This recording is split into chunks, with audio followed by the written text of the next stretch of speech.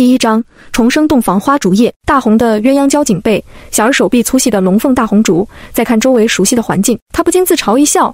没想到和李广平同归于尽后，脑海里浮现的是大婚这一日。容琳琅神情恍惚，偏头看向躺在旁边的陌生男子，他昏迷不醒，苍白的脸上是纵横交错的伤疤，看起来狰狞又可怕。撇开皮囊上的伤疤，这个男人的骨相是美的，和20年后长大的儿子很像。他抬手戳了戳对方的脸颊，触感真实，浑身清晰的酸痛告诉他，他活着，重生在洞房花烛夜。上一世，他穿越而来的时候，在洞房花烛夜的第2天，错过了很多重要的事情，让他后悔终身。他不知道，与他洞房的男人并不是他的新婚丈夫，他的新婚丈夫在窗外守着，看着他和别的男人洞房花烛。李广平长得一表人才，新婚后对他知冷知热，温柔体贴，婆家人对他关爱包容。从小在孤儿院长大的他，以为掉进了福窝，觉得很幸福。3天后，李广平进了军营远赴边关。他在李家任劳任怨5年，用所学知识，从小生意开始慢慢做大做强，让公婆和小姑子过上富足的生活。5年后，李广平诈死，接着公婆和小姑子连续出意外，其实是被李广平接去京城享福。他攀上了东平侯府，当了乘龙快婿。不仅如此，李家人卷走了家里所有钱财，还对他们母子俩痛下杀手。在逃亡的途中，爹和哥哥用命护住了他们母子。没动静了，赶紧进去把人扔了。是李广平的声音。容琳琅收回思绪，赶紧闭上眼睛。李广平和他的结拜兄弟吴起从外面进来，直接来到了床前站定。床上的一片狼藉让李广平很满意，鄙夷又讽刺的道：没想到啊，这个臭叫花子还挺厉害。平哥，我可是花了10两银子从老鸨那里买的醉生梦死，药效能让贞洁烈妇都抵抗不了，何况他一个重伤在身的叫花子。吴起啧啧2声，真是便宜这个臭叫花子了。死之前还有这样的艳福，之后便是不堪入耳的下流话，气得容琳琅紧紧地拽住被子，慢慢用身子压住另一半。这种人渣什么事情都能做得出来。行了，趁家里人都睡了，赶紧把人弄走。李广平直接掀开喜被，把人拖了出来，搭把手。吴起还想看看新娘子的身体，伸手去拽里面的被子，奈何怎么也拽不动，他就伸手往里面探，摸一摸也能解解馋。磨蹭什么，还不快过来帮忙？臭乞丐长这么高做什么？扛不起来。李广平又叫了一声，吴起心有不甘地收回手，过去帮忙。平哥，你真是太亏了，女人嘛，吹了蜡烛都一样，何必便宜一个乞丐？其实他想说，他可以代替的，干什么非要找一个乞丐？现在让他接着梅开2度也行。李广平给了他眼刀，杀猪匠的女儿胖得跟猪一样，多看一眼我都觉得油腻恶心。容家挟恩图报，只有这样羞辱他，才能解我心头之恨。要不是3日后跟着公子入军营，这一去不知道什么时候回来，我怎么可能听爹娘的安排，娶了这头猪？李广平讥讽道：怎么，你看上那头猪，想回去睡了他？怎么会，我从来没这个想法。平哥讨厌的人，兄弟我也讨厌，他只配乞丐。吴起知道李广平的性子，得顺着他，不然兄弟没得做。他还想李广平发达了后拉他一把呢，当然的巴结他。他倒觉得容琳琅不算胖，那是丰满。讨厌一个人，每一根头发丝都是罪过，心里觉得可惜。吴起收起心思，问道：平哥，把人扔哪儿？扔河里。2个混蛋抬着人出了院子，容琳琅松了口气，好在他有准备，才没遭遇咸猪手，心里把2个人渣骂了一遍，起身穿衣。你才是猪，你全家都是猪。他是有点微胖丰满型，李广平懂个屁。他端起桌上的酒杯闻了闻，终于知道原主是怎么死的。李广平在和勘酒里下了1000日罪，分量太多，直接把人给毒死了。亏得他上一世全心全意地对李家人，被表象所蒙蔽。这一世，他不仅要为自己爹和哥哥报仇，还要加上原主的仇，还有那个男人，儿子的亲爹，必须出手相救。容琳琅吹灭了蜡烛，提着灯笼，拿上火折子，轻手轻脚地出了院子，追上了李广平2人，跟在他们后面，眼看着他们把人扔进了河里。李广平拍拍手，走，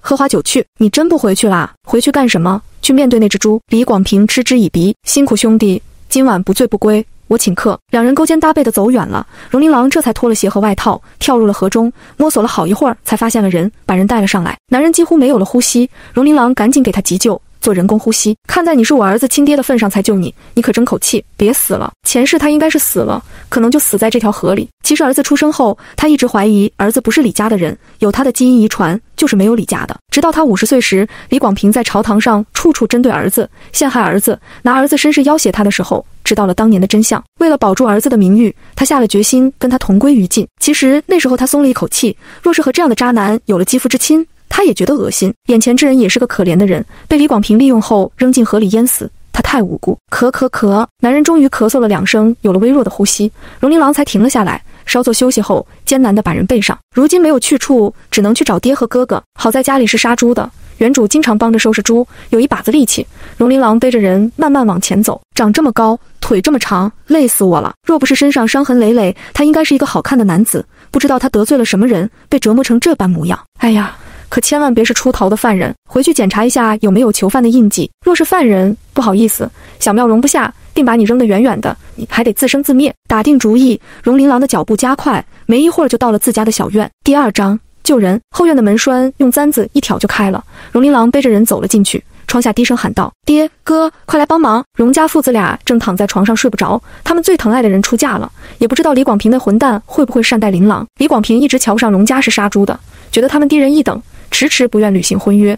他们原本是要退婚的，可琳琅不同意，他喜欢李广平那张英俊的小白脸，这一拖就拖到了琳琅18岁。今天的大婚很着急，李家昨天才知道李广平报名去军营，3日后出发赶往边关。李家就李广平一个儿子，为了给李家留个后，李家夫妻俩跑来求容家赶紧让2人成婚。琳琅等了这些年，终于如愿以偿，看着女儿欢喜的笑脸，容伯文才点头答应。嫁妆早就准备好，哪怕婚礼再仓促，容伯文都要尽量给女儿最好。女儿出嫁了，容伯文心里空落落的，怎么也睡不着。爹，哥哥！听到女儿的声音，容伯文以为是自己做梦呢，再一听，真的是琳琅回来了。女儿半夜3更回来，肯定是在李家受了委屈，父子俩衣裳都来不及穿，光着脚跑出来打开门，看到琳琅站在门口，嘴上咬着灯笼把手，背上还背着个男人，都震惊了。父子俩赶紧接过背上的男人，看他浑身是伤，直接送去旁边厢房躺下。闺女啊，今晚不是你的洞房花烛，你怎么背了个受伤的男人回来？看起来这个男人伤得很重，气息非常微弱。这不是关键，关键是女儿大婚，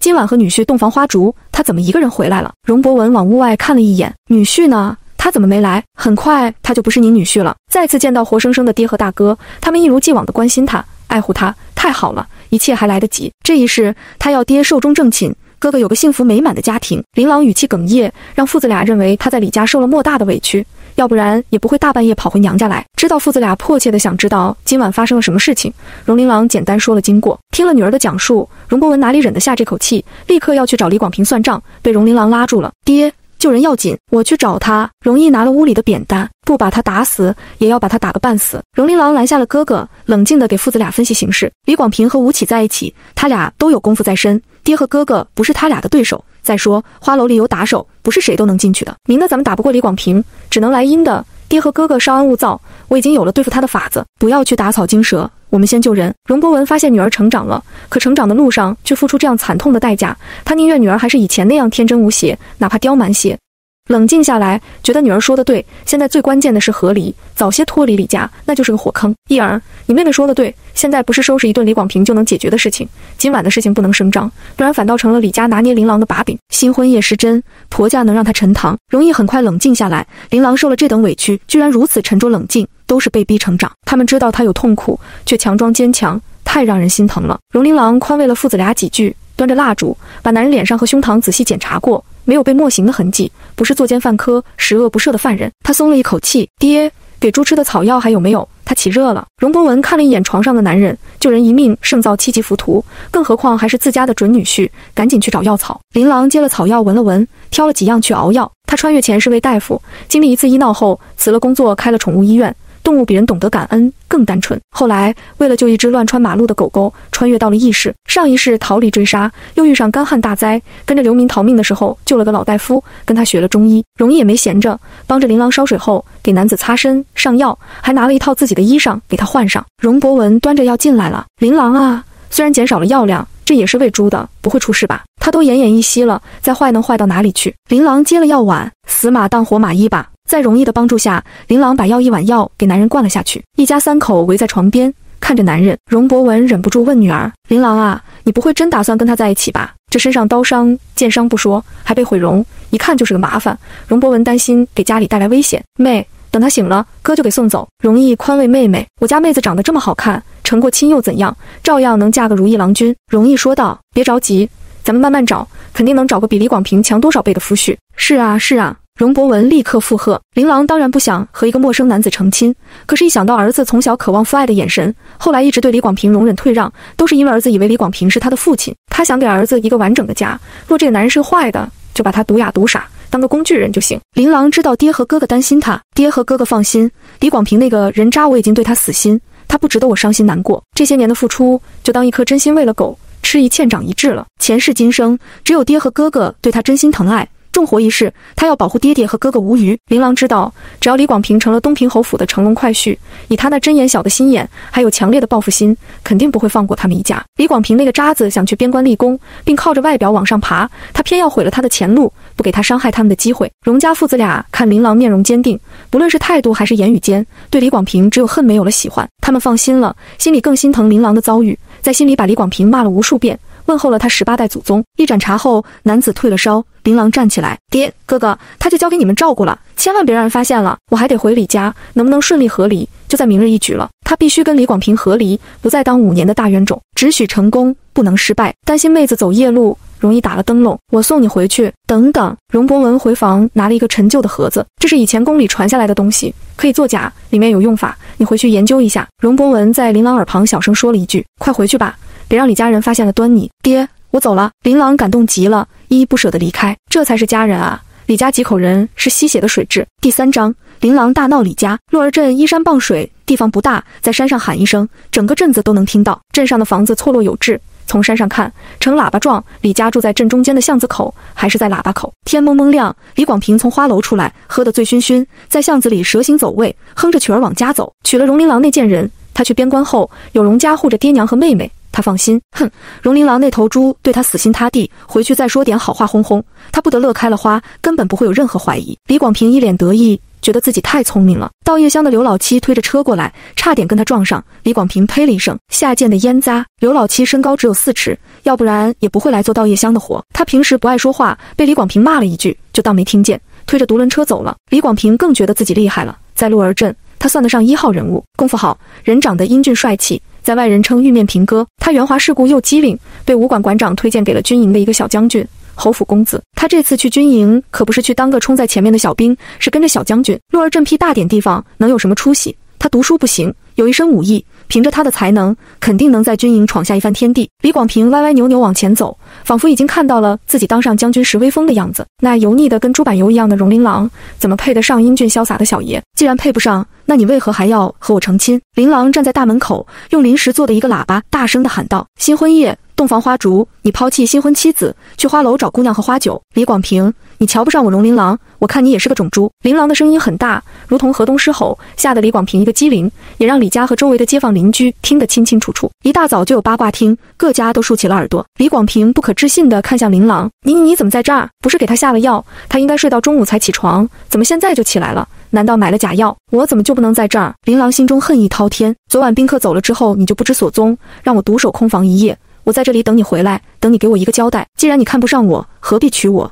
娶了我又让我独守空房，是何道理？琳琅叉着腰：“李广平，你是不是觉得我们容家好欺负？我容琳琅好欺负？这些年你们一直不履行婚约，觉得我们容家是杀猪卖猪肉的低贱，你们好得到哪里去？不过是个破落户，自命清高。原本我们容家打算退婚，当年我爹在山上从野猪口中救下你爹，差点被野猪顶断了脊椎骨，狂奔下山，累到虚脱的事情。就这么算了。”琳琅语速很快，不给李广平说话的机会。结果你父母知道你要跟着军队去边关，害怕你死在边关，想要给你留个种，求到了我容家。我爹和我同情你爹娘可怜的父母心，答应了婚事，一切从简，仓促地完成了婚事。琳琅指着李广平：“我们容家对你们李家仁至义尽，你就是这样对我容琳琅，如此羞辱于我吗？恶心我，你别娶我呀！你要敢退婚，我容琳琅还敬你是条汉子。”琳琅恶狠狠地呸了一声：“没有担当的缩头乌龟，嫁给你这样的男人，真是倒了8辈子霉。”周围的邻居都跑到门口看热闹了，对着李广平指指点点。他们都知道，这些年李广平没少在外面说容琳琅坏话，在他眼里就是头猪，十分瞧不上。没想到李家娶人家回来续香火，李广平如此对人家，你不喜欢可以不娶啊。家家户户都有女儿，自家的女儿被这样羞辱，肯定会心疼，马上接回家。都住在一个镇上，容家和镇上的居民关系不错，有人派了孩子去容家报信。李婆子惊慌失措地从屋里跑出来，衣裳都没穿好，跑过来拽琳琅：“琳琅啊，你别闹，可能有什么误会。”“没有误会，我为什么不能闹？就你们能算计我容琳琅，让我当冤大头，以后在你们李家做牛做马，算盘打得可真好啊，把我们当傻子呢。”琳琅一把推开李婆子：“最坏的就是你这个老婆子，去我家跟我爹说的天花乱坠，好话说了一箩筐，让我们信了你。今天不给我一个交代，别想我就这么算了。”琳琅决定把泼妇进行到底，对付李家这样的滚刀肉、利己主义的人家，必须比他们凶悍才行。李婆子被推的一个趔趄，差点跌倒，被跟出来的李月娥扶住了。他恶狠狠地盯着琳琅，恨不能把他身上剜几个洞出来。李广平瞬间酒醒了一半，看到琳琅推他娘，立刻跳了起来。容琳琅，你敢推我娘？你是活腻歪了！你们一家龌龊下流！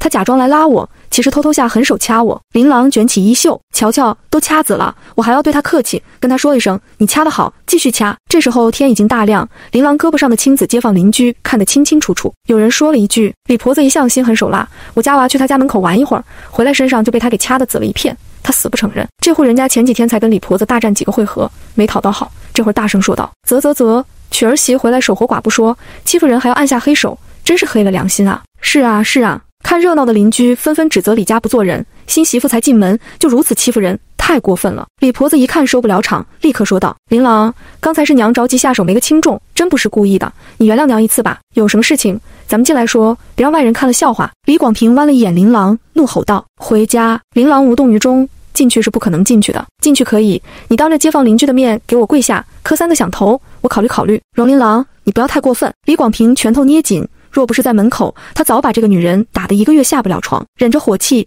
李广平伸手去拽琳琅，被琳琅巧妙躲开，吓得抱紧了脑袋。别打我，不要打我，说着往后退，躲在了人群里，就是不进去。李广平拳头捏得嘎嘎响。好，你不进去，那就请个稳婆过来验身，就能知道我昨晚有没有跟你圆房。第4章验身打脸。昨晚那乞丐已经和容琳琅滚在了一起，而且动静那么大，李广平确信容琳琅已经破了身。女子破身会痛，哪怕过了一夜，痛感依旧敏感。他就不相信容琳琅没有感觉，已经不是清白之身，他就不敢再闹，整个事情就变成了容琳琅无理取闹。李广平威胁地看向琳琅：好了，我不过是半夜被吴起拉去喝了酒，你别闹了，进屋后我跟你细说。李婆子跟着劝说：是啊，琳琅，我们进去说，我记得昨晚平儿是进了新房，你们睡下我们才睡的，我哥昨晚就是进了洞房，还是我送的热水进去的。李月娥讨厌死容琳琅了，让他们在街坊邻居前丢人，最好是休了他。你们都是李家人，当然会帮着李广平说话，我是新娘子，圆没圆房我最清楚。琳琅冷笑一声：那就请稳婆吧，还我一个清白，你可想好了？李广平眯了眯眼睛，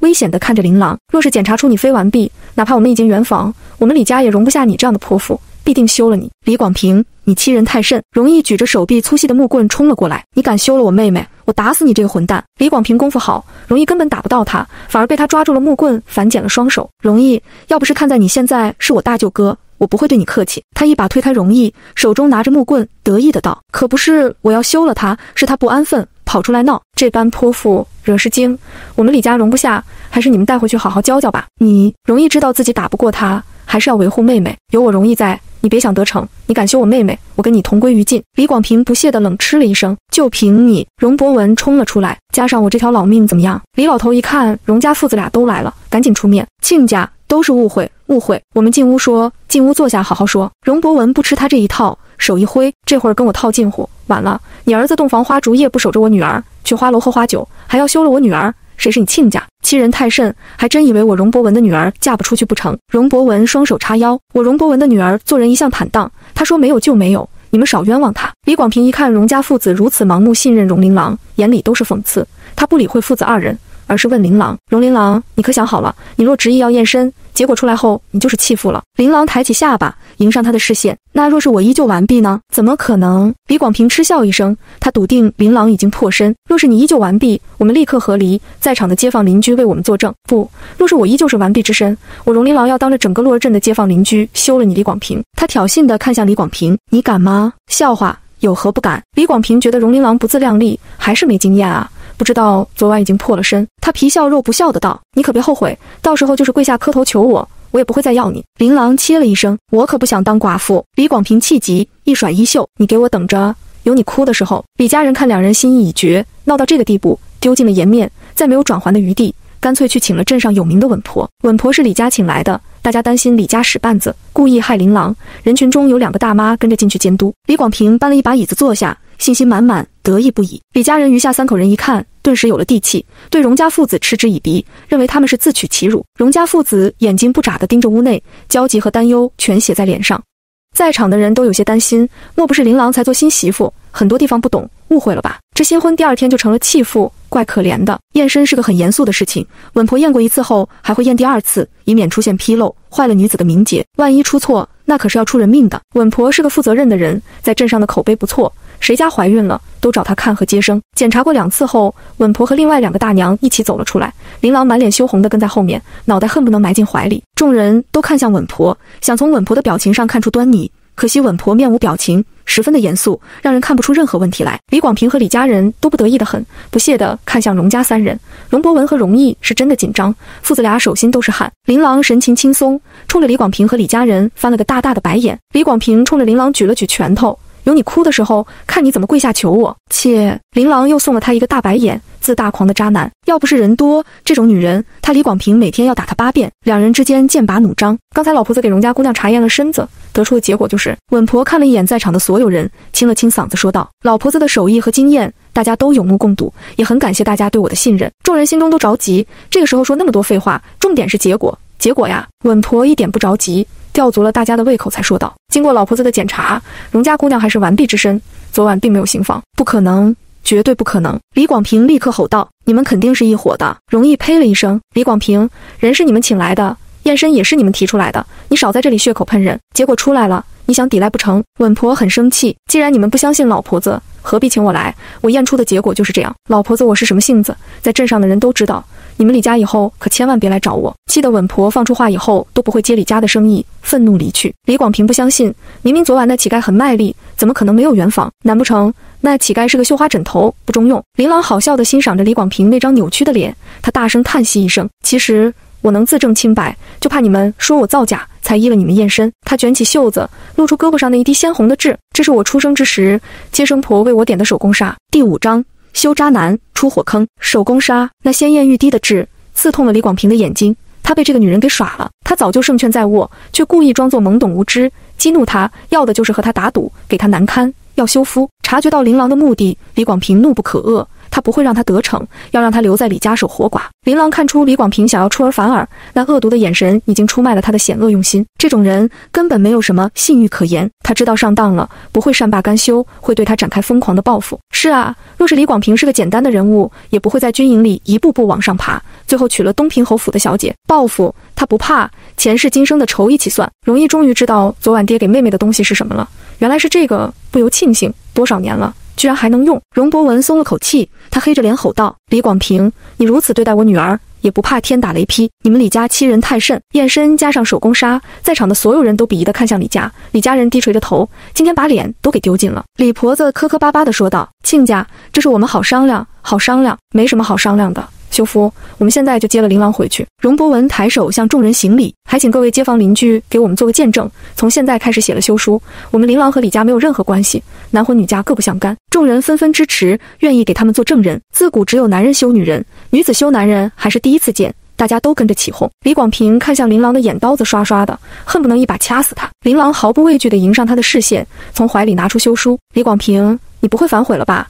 吐出来的唾沫要舔回去。李广平骑虎难下，打过的赌，说过的话，在场人都听得明白。他要是反悔，就不是男人，名声更臭。容琳琅，你真是好样的，毁我名声，让我没了脸面。我们走着瞧。琳琅根本不怕他，直接把休书对他脸上签字。李广平从来不知道容琳琅还有这般厉害的一面，打算接过休书的时候，李婆子冲了出来，一把打开他的手。不行，儿子被一个女人给休了，他以后还怎么做人？李婆子拦在两人之间，婚姻之事，父母之命媒妁之言，哪能就你们2个小辈就这样处理了？就算是解除婚姻，也要请了镇长来。李月娥已经小跑去找镇长了。容伯文不是不讲道理的人，这件事情闹得满镇皆知，两家结下了仇怨，等镇长来解决也行，省得李家以后说3道4。镇长来得很快，一大早这么劲爆的事情，整个镇子都知道了。他听了个全，不过他一向是个和事佬，婚姻是结两性之好，何必把喜事弄成丑事？两家恶言相向，万事以和为贵嘛。既然你们2家婚事退定了，也别谁休谁，直接分开就行，反正婚书还没写，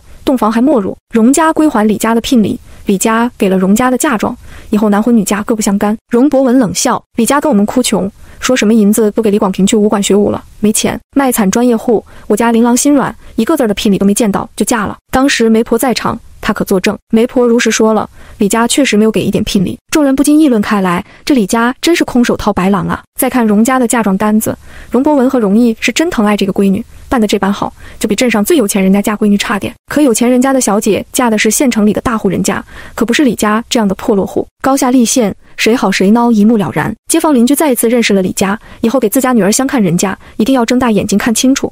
可别遇到像李家这样的，害了女儿一辈子。容伯文和容易请了在场的几个汉子帮忙抬回嫁妆后，我请众位吃早食，没人不愿意帮忙的，跟着容伯文和容易进了李家。于是在镇长和各位街坊邻居的见证下，容家将嫁妆单子上的东西全部搬了出来。东西很简单，昨日送亲全部送进了新房内，李家还没来得及拿出去用，所以1粒米都没少。收拾床上被褥的时候，琳琅在床上摸出了一块小木雕，是个美丽婉约的妇人。木雕的表面非常的光滑，尤其是人物脸颊已经被抹撒的变了颜色，可见拥有木雕的人对这位妇人的思念和珍视。这东西不可能是李广平的，他就是个武夫，根本没有这般细腻的感情。昨晚只有那个男人睡在这个地方，他是那个男人的东西。琳琅将木雕揣进怀里，或许能从木雕上找出端倪，知道男人的身份。嫁妆抬走，新房里空空荡荡，什么都没有。琳琅挎着小包袱，毫不留恋地从李家走了出来，走出前世囚禁他5年的牢笼。琳琅深深地呼出一口浊气，这辈子终于不用待在火坑，还要任劳任怨。他抬头挺胸地走出李家，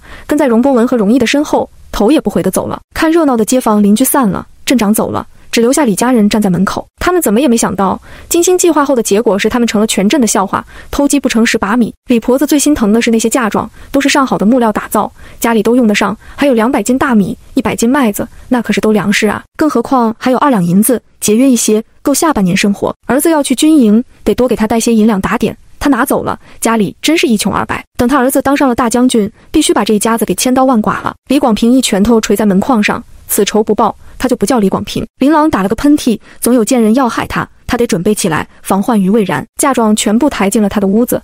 容伯文和容易感谢乡亲们的帮忙，带着汉子们去吃早食，让琳琅歇着，回来给他带好吃的。收拾好东西，琳琅坐在男人的床前，发现他呼吸平稳了很多，有了好转的迹象。被鞭打，被刀割，被毁容，还被下毒。琳琅拿出木雕放在男人的枕头旁。你到底是谁？第6章收拾渣男。男人中的毒很霸道，毒发后会导致暂时性的双目失明，若是不及时解毒，3-5天内就没命了。后面就算是解了毒，他一辈子失去了光明。他的仇家可真够狠啊！这些伤不是一日促成，是多少年来一点点加上去的，一步步击垮他的身体不说，还要击垮他的意志。琳琅想象不到他曾经经历了多大的痛苦。喂下毒药后，特意放他出来，让他感受外面世界的恶意，没了活下去的意义。当时没想那么多，没想到救了个麻烦回来。谁让你是我儿子的亲爹，我得想办法救你。男人，你可得为我们娘俩负责，一定要坚强地活下来。不求你给我们大富大贵的生活，只求我们一家人整整齐齐。孩子不能没有爹，不管你以前经历了多少痛苦，可是都挨过来了。你现在不是孤身一人，你还有我和孩子。我们在夜里相见，以后我就叫你阿木吧。虽然来得迟，但是到了。前世儿子多渴望父爱啊，眼巴巴地看着别人家的爹疼爱自己的孩子，他一直以为李广平是他的爹，所以后来李广平如何加害他，他都不会伤害李广平。琳琅温柔地摸了摸小腹，儿子，这辈子娘给你一个完整的家。很快容家父子回来了，给琳琅带了豆浆、油条和肉包子。容伯文看人还没醒，琳琅啊，他能好吗？尽人事听天命吧。琳琅是真的饿了，吵架还挺费体力，吃了1根油条和1个包子，喝了豆浆。我一会儿山上看看能不能找到好一些的草药。爹，你和哥哥一定要小心。李广平心眼狭窄，心狠手辣，他不会善罢甘休。容易冷哼一声，他敢来，我跟他拼命。哥，和那种贱人拼命不值得。琳琅知道李广平迟早会针对他们下手，只有千日做贼，没有千日防贼。李广平不会善罢甘休，不如我们主动出击。容伯文赞同，琳琅说的对，防狼不如拿棍打狼。李广平3天后要出发去军营，他要报复就在这2天。他想去军营博前程，我们就毁了他的前程。容易捏着拳头说道。3人意见统一，决定先下手为强，后下手遭殃。琳琅想到前世这天，李广平会去山上的别院，陪着那些公子们上山打猎。鹿儿山环境优美，尤其是夏天要比其他地方清幽，是度假的好地方。不少有钱有权的人在鹿儿山的半山腰盖了别院，夏天来这里避暑。前世李广平回来得很晚，心情十分高兴，在打猎的时候表现突出，被贵人欣赏，还赏了他一条鹿腿。他的好运气从今天开始，那就断了他的路。琳琅说道。爹，哥哥，我昨晚听李光明说今天要去别院陪贵人打猎，他想在贵人面前表现，让贵人高看他一眼，对他以后在军营有帮助。我们就让他去不成，立不了功，那要如何阻拦？李广平功夫确实高，容伯文有点担心不是他的对手，得想个好法子。容易突然想到了一个好法子，爹，妹妹，听听我的主意怎么样？3人叽里咕噜一阵，琳琅觉得很不错。爹，哥哥，你们一定要注意安全。李广平心思阴沉，不好对付。容易很有信心，他在厉害也有失蹄的时候，这会儿肯定憋着一肚子气，着急去山上表现。我们正好趁此下手。你哥说的对，事不宜迟，我们马上出发。父子俩出发前一再叮嘱琳琅小心，这2天就不要出门了，安心待在家里。琳琅怎么待得住？她要上山找药材给男人解毒，哪怕昏迷不醒，琳琅也给他洗脸擦手，然后去厨房煮了一碗面汤，打个鸡蛋，一口一口喂下后，1刻钟再喂一碗消炎的药。阿木，你乖乖在家躺着，我去山上找药材，希望能顺利找到，救你性命。若是老天一定要收你回去，我爱莫能助了。不过我会努力让你多活一段时间，等我们成了亲，对外公布怀孕后，你再死也行啊。琳琅背上背篓，拿上镰刀出了门，给了隔壁几个在门口玩耍的孩子糖果，让他们帮忙看着一下家门口和四周。孩子们有糖吃，开心地接下了任务。反正一直在门口玩，顺带看一眼的事情，他还是不放心，悄悄跟在爹和哥哥后面上山，看到他们挖坑，然后伪装，最后将一个桶吊在树上。他在远处盯着，给他们放哨。很快，李广平行色匆匆地出现在视线里，看得出来他很急切，嘴里还骂骂咧咧，隐约能听到容琳琅之类的话。琳琅冷了脸，人渣反弹，双倍反弹回去。眼见着李广平走到跟前停了下来，还向这边张望，躲在草丛里的琳琅大气不敢出，生怕暴露了自己。好在李广平只是看了一眼，担心赶不上狩猎，急匆匆地走了。一家3口紧张地盯着李广平的脚下，尤其是快到陷阱的时候，都屏住了呼吸，等着他掉下去。容博文和容易对自己的陷阱很有自信，根本看不出来，就是很期待李广平掉下去。1步2步掉，只听轰隆一声，李广平准确地掉进了陷阱。陷阱不深，只有半人高。李广平根本不放在眼里，站在坑里吼道：“容家的几个烟杂小人，有种出来单打独斗！小爷我让你知道花儿为什么这样红。”话音未落，头上一个大木桶砸了下来。李广平冷笑一声：“就这点雕虫小技，也想算计你爷爷？”他一脚踢起脚底的棍子，咻咻2下将木桶给打烂了。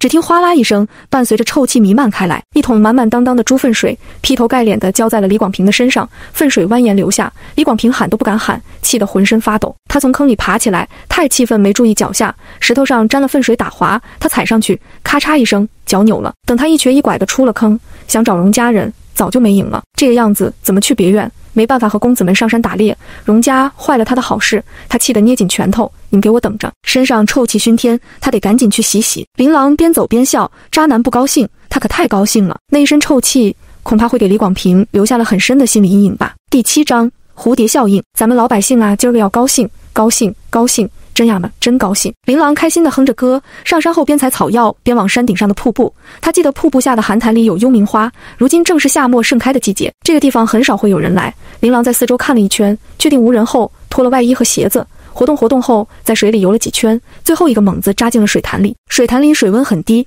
琳琅在里面找了一会儿，并没有发现幽冥花，打算换个地方，身体冻得撑不住，赶紧游了上去。在水潭里摸索了一会儿，终于发现了盛开的2朵幽冥花，可惜在水潭底，他下潜不下去。游到岸上，琳琅找了个大石头抱上，终于能潜到潭底，伸手摘下幽冥花，扔了石头上了岸。太好了，再去找找其他药材就可以解毒了。琳琅欣喜不已，看来老天都要阿木活着。阿木，你可得给我好好活下去，才对得起我那么努力的救你。等解了毒，再把他身上的伤疤去一去。他倒是不介意他长得怎么样，就怕吓到隔壁邻居和小孩子，顶着那么一张伤疤脸，很容易暴露，怕仇家闻讯赶来，可就麻烦了。救命！救命啊！琳琅刚穿好衣裳，就听到有人喊救命，一声比一声急切。山上蛇虫鼠蚁多，看来有人遇到麻烦了。不做丝毫犹豫，他赶紧收好东西，背上背篓，顺着呼喊的方向狂奔过去。跑过去一看，一个老妈妈和2个丫鬟围着一个美貌的夫人，周围几个家丁手里拿着木棍，在草丛里打草惊蛇。那夫人脸色惨白，冷汗涔涔。琳琅扒开2个丫鬟，看到了夫人脚踝下的2个牙印，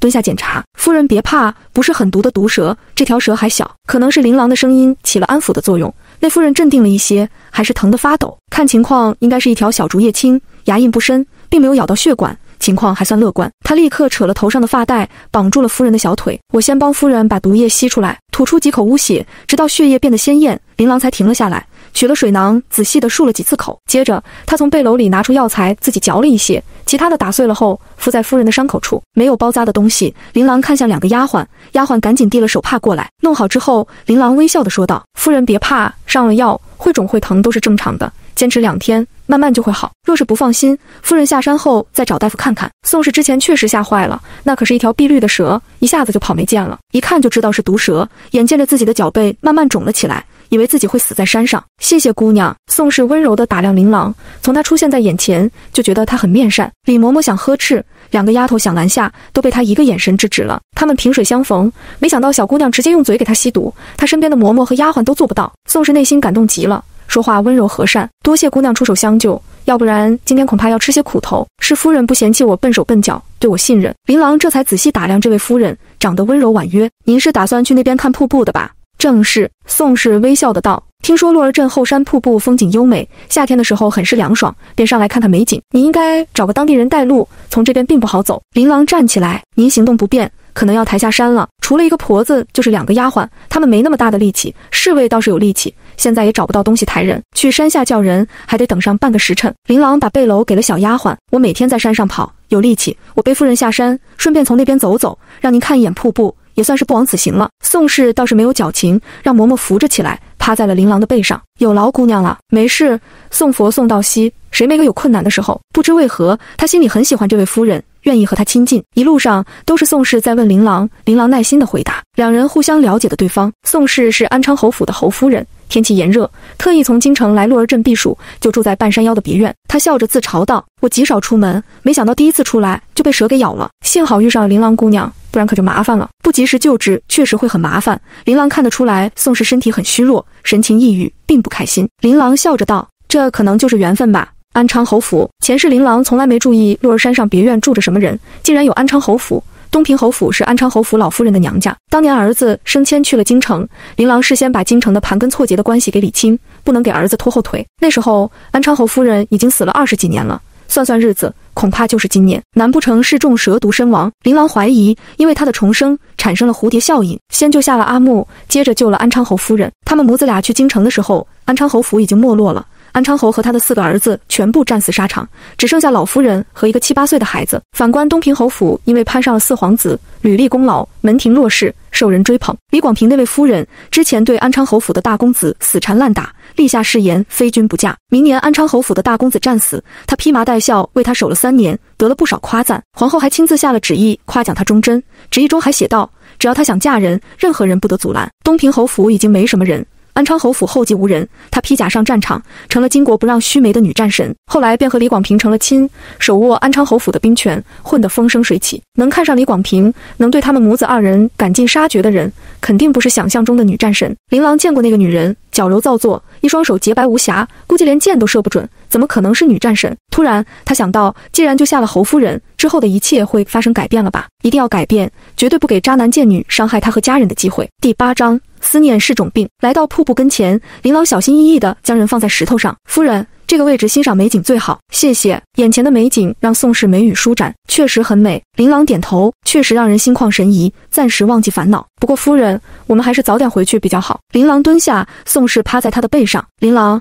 你我素昧平生，为了救我直接吸毒，你不怕蛇毒伤着你吗？琳琅才想到小腹中可能已经着床的孩子，当时为了救人，他什么都忘了。刚刚漱口好几次，应该没有余毒吞进肚子里，他还嚼了草药，不会有事。对，肯定不会有事，若真有事就不会着床，化成水了。琳琅心有余悸，当时没想那么多，只想着救人。琳琅姑娘很善良。琳琅笑，人无论经历多少痛苦和磨难，都不能忘了初心，保留一丝良善。若是总是只记得恨，眼里只有恨，便少了很多美好。前世被李广平夫妻追杀，父兄惨死，但是后来依旧遇到了很多给他温暖的人，师傅，教儿子功夫的师傅，还有那些邻居大嫂们。作为医者，治病救人是他的职责，他不会见死不救。琳琅姑娘说的是，宋氏是个幸福的人，夫君疼爱，后院没有其他女人，4个儿子孝顺，以前还有个女儿，可谓是儿女双全。可惜我家有4个小子，个个文武双全，倒是让我省心。原本有个宝贝闺女，在她2岁的时候落水生死未知，若是还活着，和琳琅姑娘一般年纪。宋氏枕在琳琅的肩膀上，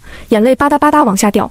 她要是自己的灵儿多好啊！养儿方知父母恩，琳琅当过娘，能理解她失去孩子的痛，温声安慰道：吉人自有天相，小姐一定没事，缘分到了，夫人和小姐就能团聚了。这世间不圆满的人生，他不分富贵贫贱，各有各的不幸。琳琅出言安慰了几句，跟宋氏说起了洛儿镇的风土人情，附近有哪里风景优美，还有洛儿山东边的寺庙很灵验。快到别院门口，侍卫抬了滑竿过来，琳琅将人放了上去。夫人，你还是要找专业的大夫看看，我们有随行的大夫，不过我相信琳琅姑娘的医术。宋氏看琳琅背后汗湿了，招手让她过来，温柔地牵着她的手，辛苦你背了我那么久，衣裳都汗湿了，走吧，随我一同进去换身衣裳。多谢夫人，背上背篓就看不见了，无需更换，我们没那么多讲究，家中还有事，我就不进去了。琳琅抬手行礼，夫人告辞。琳琅姑娘等等。宋氏喊住了琳琅，从腰上拿了玉佩，我和琳琅姑娘一见如故，你对我又有救命之恩，这块玉佩送给你。琳琅哪里能收？夫人太贵重了，我不会收，就您不过是举手之劳，也算是积德行善，哪里能收您这贵重的东西？我家中父兄恐怕等得着急，就先告辞了。您若是需要我帮忙，可去镇上荣记猪肉摊寻我。行了一礼，琳琅背上背篓，快步离开了。宋氏看着琳琅离去的背影，心中甚是喜欢。这孩子眼神清澈，明明过得不是很好，却不贪财，是个好姑娘。李嬷嬷笑着说道：确实很难得，也说明鹿儿镇民风淳朴。鹿儿镇的人怎么样，宋氏不关心，琳琅确实是个难得的好姑娘。宋氏一直目送琳琅走远，等看不见了，才依依不舍地收回视线。不知为何，她特别想和琳琅亲近，可能是因为她和自己那心肝同岁吧。尤其是她笑起来的时候，有2个梨窝，真美真甜，甜到心里。她的梨儿笑起来也有梨窝，同样的甜美。可是她把那么甜美的孩子弄丢了，找了16年，杳无音讯。李嬷嬷知道夫人又想起小姐，开始难过了。这是她这辈子的心结，而且无解。刚进别院，一个粉红的身影急急跑了过来。宋氏脸上的笑容瞬间消失，歪在了滑竿上。李嬷嬷会意，上前行礼，拦住了花蝴蝶一样扑过来的顾元芳。元芳小姐，夫人被毒蛇咬伤，身体不适，咬哪儿了？请大夫看过了吗？顾元芳巴掌大的小脸都快皱到一起了，关怀之情溢于言表。赶紧派人把我哥和2位表哥叫回来。在山上遇到一个好心的姑娘，给夫人吸出了毒，包扎伤药了。顾元芳不屑的道：乡野村姑懂什么蛇毒，赶紧去县城请最好的大夫。不用，我已经好多了，回去静养就行。宋氏心中有些不耐烦，面上不显。嬷嬷，我累了。是。顾元芳不放心，立刻派人去找上山打猎的表哥们，一方面去镇上请了专治蛇毒的大夫过来给宋氏看伤。李嬷嬷心道顾姑娘是真心关心夫人，夫人这些年也是真心联系她，对她疼爱有加，可以想到失踪的小姐，心中多少有些怨言。毕竟当年小姐是跟着她出了画舫，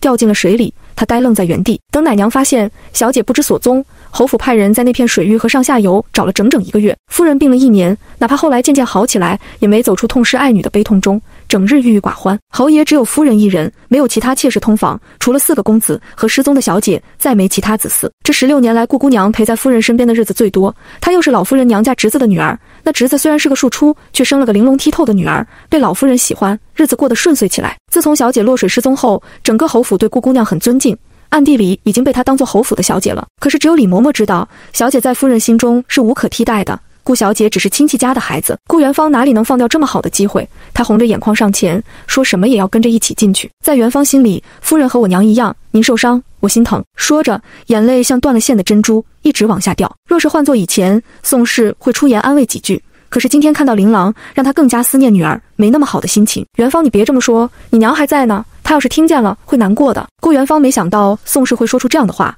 她从前对她有多温柔，一句重话都不会说，难不成被蛇咬了，脑子被毒坏了不成？顾元芳想说些什么，宋氏虚弱地闭上眼睛，挥了挥手，我累了，要休息一会儿。看宋氏真的是很疲惫很虚弱，顾元芳不情不愿地行了一礼，一步3回头地走了出去。出了院子，她立刻脸色黑沉，要不是为了在2个侯府中站稳脚跟，她才不愿意伺候一个病秧子，还得讨好他。切，她巴不得出来，谁爱看她脸色？顾元芳走了之后，宋氏睁开了眼睛，如今她满脑子都是琳琅，那个姑娘真的很像她的女儿。她坚信这是母女连心，她要好好查一查。这些年他们都说孩子肯定没有了，只有她一直坚持，她的宝贝女儿一定还活着，肯定顺着水飘到了别处，等着她去找到她。16年了，一想到女儿可能过得不好，她就心如刀绞。思念是种病，她病了，药石无医，这辈子她没有其他的遗憾，只想在死之前再见一面女儿。想到琳琅说的猪肉铺，宋氏决定让人去打听打听，等孩子们回来了，必须备上丰厚的礼物，非常正式的去感谢琳琅。第9章，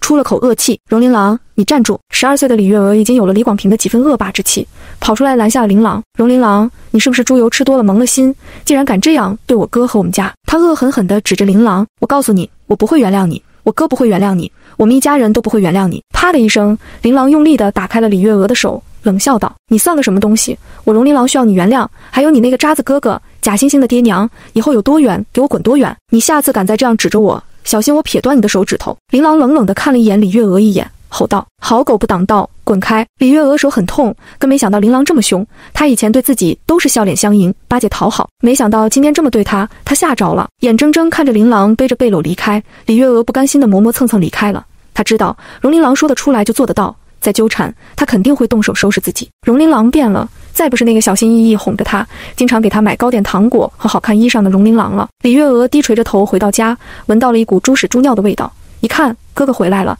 正在井边拿了香姨子奋力的搓洗。哥，你这是怎么了？李月娥捂住鼻子，嫌弃地躲开几步远。李广平已经洗了2次了，身上的臭味还是有，被容家父子算计，简直就是他一生的耻辱。我不会放过他们。李广平睚眦欲裂，泼他一身粪水，扭伤了他的脚，让他没办法参加狩猎，阻了他的前程，必须找容家讨回来。可惜他暂时不能去，总感觉身上的臭气熏天，恨不能搓掉一层皮。李婆子在屋里难过的掉眼泪，真是偷鸡不成蚀把米，害了儿子，如今又如此羞辱儿子，容家那一家子混蛋不得好死。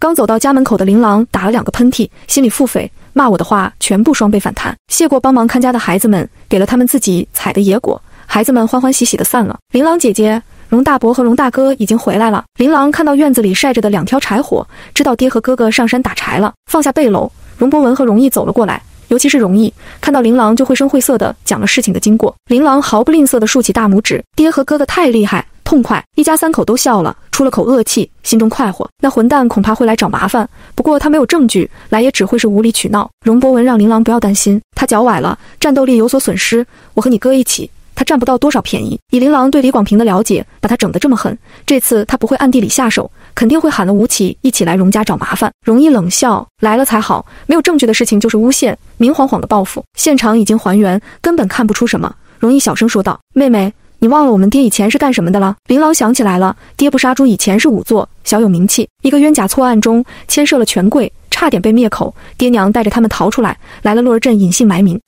他家也是可怜人，这万恶的旧社会。爹，哥哥，我们就恭候李广平前来。琳琅小声说了几句，只要他敢来，咱们就跟他使劲闹，闹得越凶越好。容伯文和容易没想到琳琅还有这样的运气，当然他们知道琳琅心善，不知道那位夫人是谁，也会全力相救，算是无心插柳柳成荫。他们去山上砍柴，就是为了能接近别院那些公子，可惜他们带的人多，守卫森严，根本不可能靠近。一家3口心中有数，就等那混蛋前来。琳琅拿了药草出来，我给阿木采了草药，希望能对症，他能好起来。容伯文以前做仵作，医术不行，还是能看出那小子中了剧毒，死马当活马医吧，生死由天，他们已经尽力了，除非传说中的毒圣出现，才能确保能给那小子解了毒。不过女儿怎么突然懂得医术了？心中疑惑，容伯文没问，可能女儿有什么奇遇吧。女儿从小就聪明，自从遇到李广平，被他迷得5迷3道，非君不嫁。现在看清李广平的为人，女儿又是以前的女儿，所以他有多厉害，容伯文都不觉得奇怪。容易去前门守着，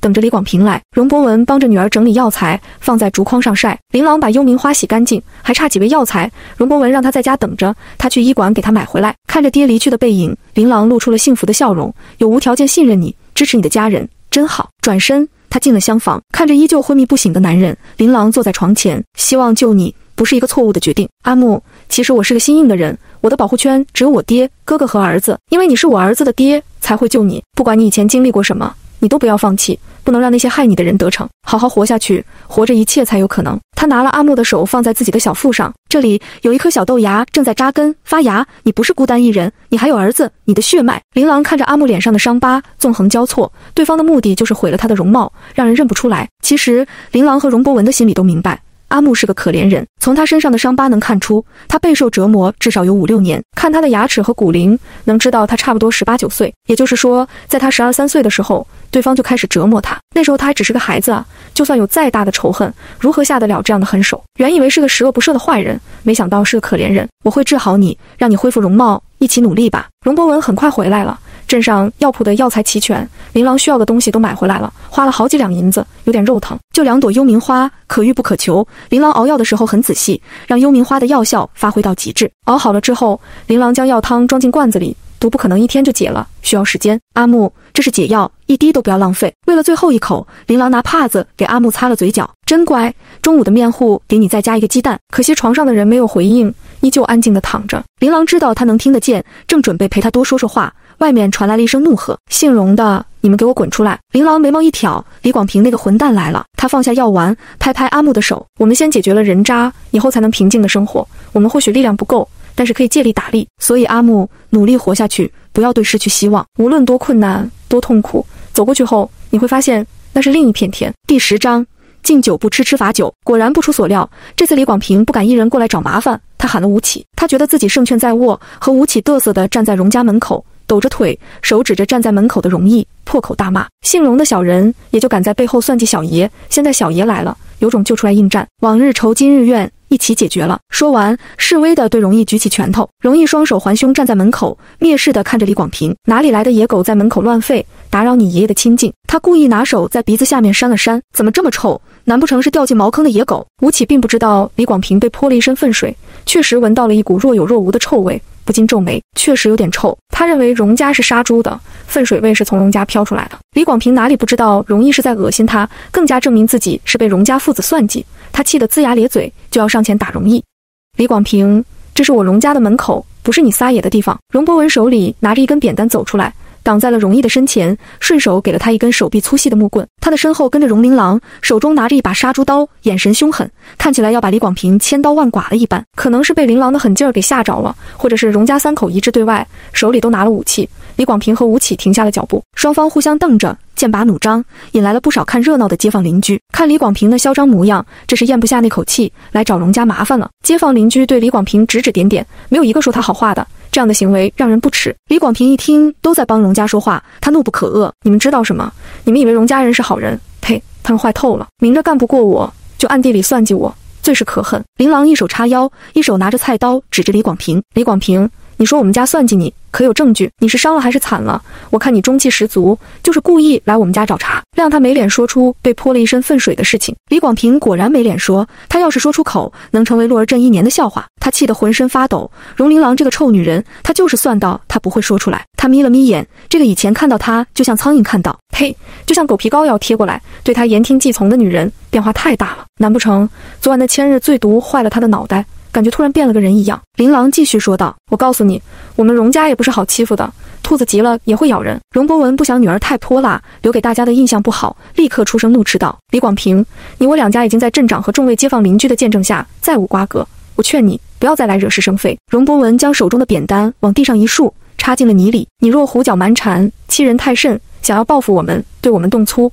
我容伯文也不会心慈手软。容易附和：泥人还有3分土性，你敢欺负上门，我们就敢跟你拼命。一家3口拿着武器并排站在门口，眼神坚定而凶狠，大有同归于尽的气势，倒是让李广平两人心里有点发怵。他是来找容家麻烦，不是来拼命的。他还有大好的前程，和容家一起同归于尽，不值得。人群中有劝和的，都在洛儿镇住着，抬头不见低头见，早上的事情就翻篇了，过去了，都在劝李广平不要把事情做得太绝。之前的事情确实是李家不地道，你说容家算计你，那也得有证据，这样到别人门口叫嚣，那就是寻衅滋事了。很多人都在劝李广平，少数劝容伯文不要火气那么大，实在不行去请镇长解决。琳琅看到人群后面的几个陌生人，心中有数了，大声问道：李广平，你屡次欺负我们容家是何道理？还是说你是得了谁的事，这般不把我们放在眼里？之前明目张胆的骗婚，你不喜我，却想让我嫁去你家做牛做马，洗我们容家的血，让你父母和妹妹在镇上无人欺凌，过上安宁的日子。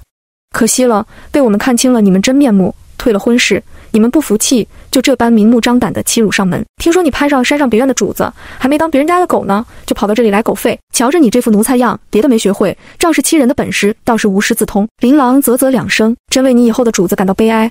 有你们这些狗在外面作威作福，再好的名声也没了。遇上你，简直倒了8辈子霉了。欺软怕硬的狗，若是真跟你主子上了战场，恐怕也是个贪生怕死的小人。李广平没想到容琳琅如此牙尖嘴利，怒道：容琳琅，你少在这里叫嚣，老子可不会怜香惜玉，惹恼了我，女人照导不误。我也不怕告诉你，我身后是安昌侯府，后天就要跟着我家公子出发，先去京城，然后去边关。李广平一脸得意，趾高气扬地抬着下巴：知道什么是护卫兵吗？小爷告诉你，就是近身保护公子的护卫。小爷我功夫好，被公子看上，这事儿镇上的人听说了，没想到是真的。李广平遇上贵人，京城的侯府啊，那代表着富贵荣华。李广平运气也太好了。李广平一听周围人的议论，还有那些艳羡的目光，更加嘚瑟了。他鄙夷地看向容家3口：小爷我呢，也不是小气的人。这样吧，你们3人一起跪下，给小爷我磕3个响头，说一声你们错了，我再考虑原谅你们。容易冷笑：还没给人当奴才呢，就在这里耀武扬威，就你也配？说完，恶狠狠地朝着李广平呸了一口。李广平眼神一眯，看来你们是敬酒不吃罚酒了，要么跪，要么死。哟，好大的口气，我看谁敢让我们的恩公跪，还要人死？怎么，景朝的律法是你写的不成？李广平被打断，正要发飙，看到来人，瞳孔一缩。第11章借力打力。容家3口看到来人，心里明白，却装作很惊讶的样子，好奇地看向来人。围观的群众转身看过去，都震惊地张大了嘴巴。这几位公子长得也太英俊潇洒，气宇轩昂了吧，一看就知道身份不一般。这周身的气派，这说话的气势，那可不是一般人能有的，非富即贵。最关键的是，他们看都没看李广平一眼，径直走到容琳琅的面前，抬手行礼。恩公二字震惊了在场的所有人，除了容家3口是装出来的。琳琅后退了2步，你们是不是认错人了？我不记得有救过你们，和公子们也是第一次见面。心里却再赞叹，不愧是安昌侯府的公子，浑身正气凛然，他们可是为了保家卫国捐躯的英雄，不由得肃然起敬。他们才是最让人钦佩的人，利用了他们，琳琅有些惭愧。安昌侯府大公子苏锦瑞让人送上了礼物，容姑娘今日上山可是救了一位被蛇咬伤的夫人。琳琅恍然大悟，您是那位夫人家的公子吧？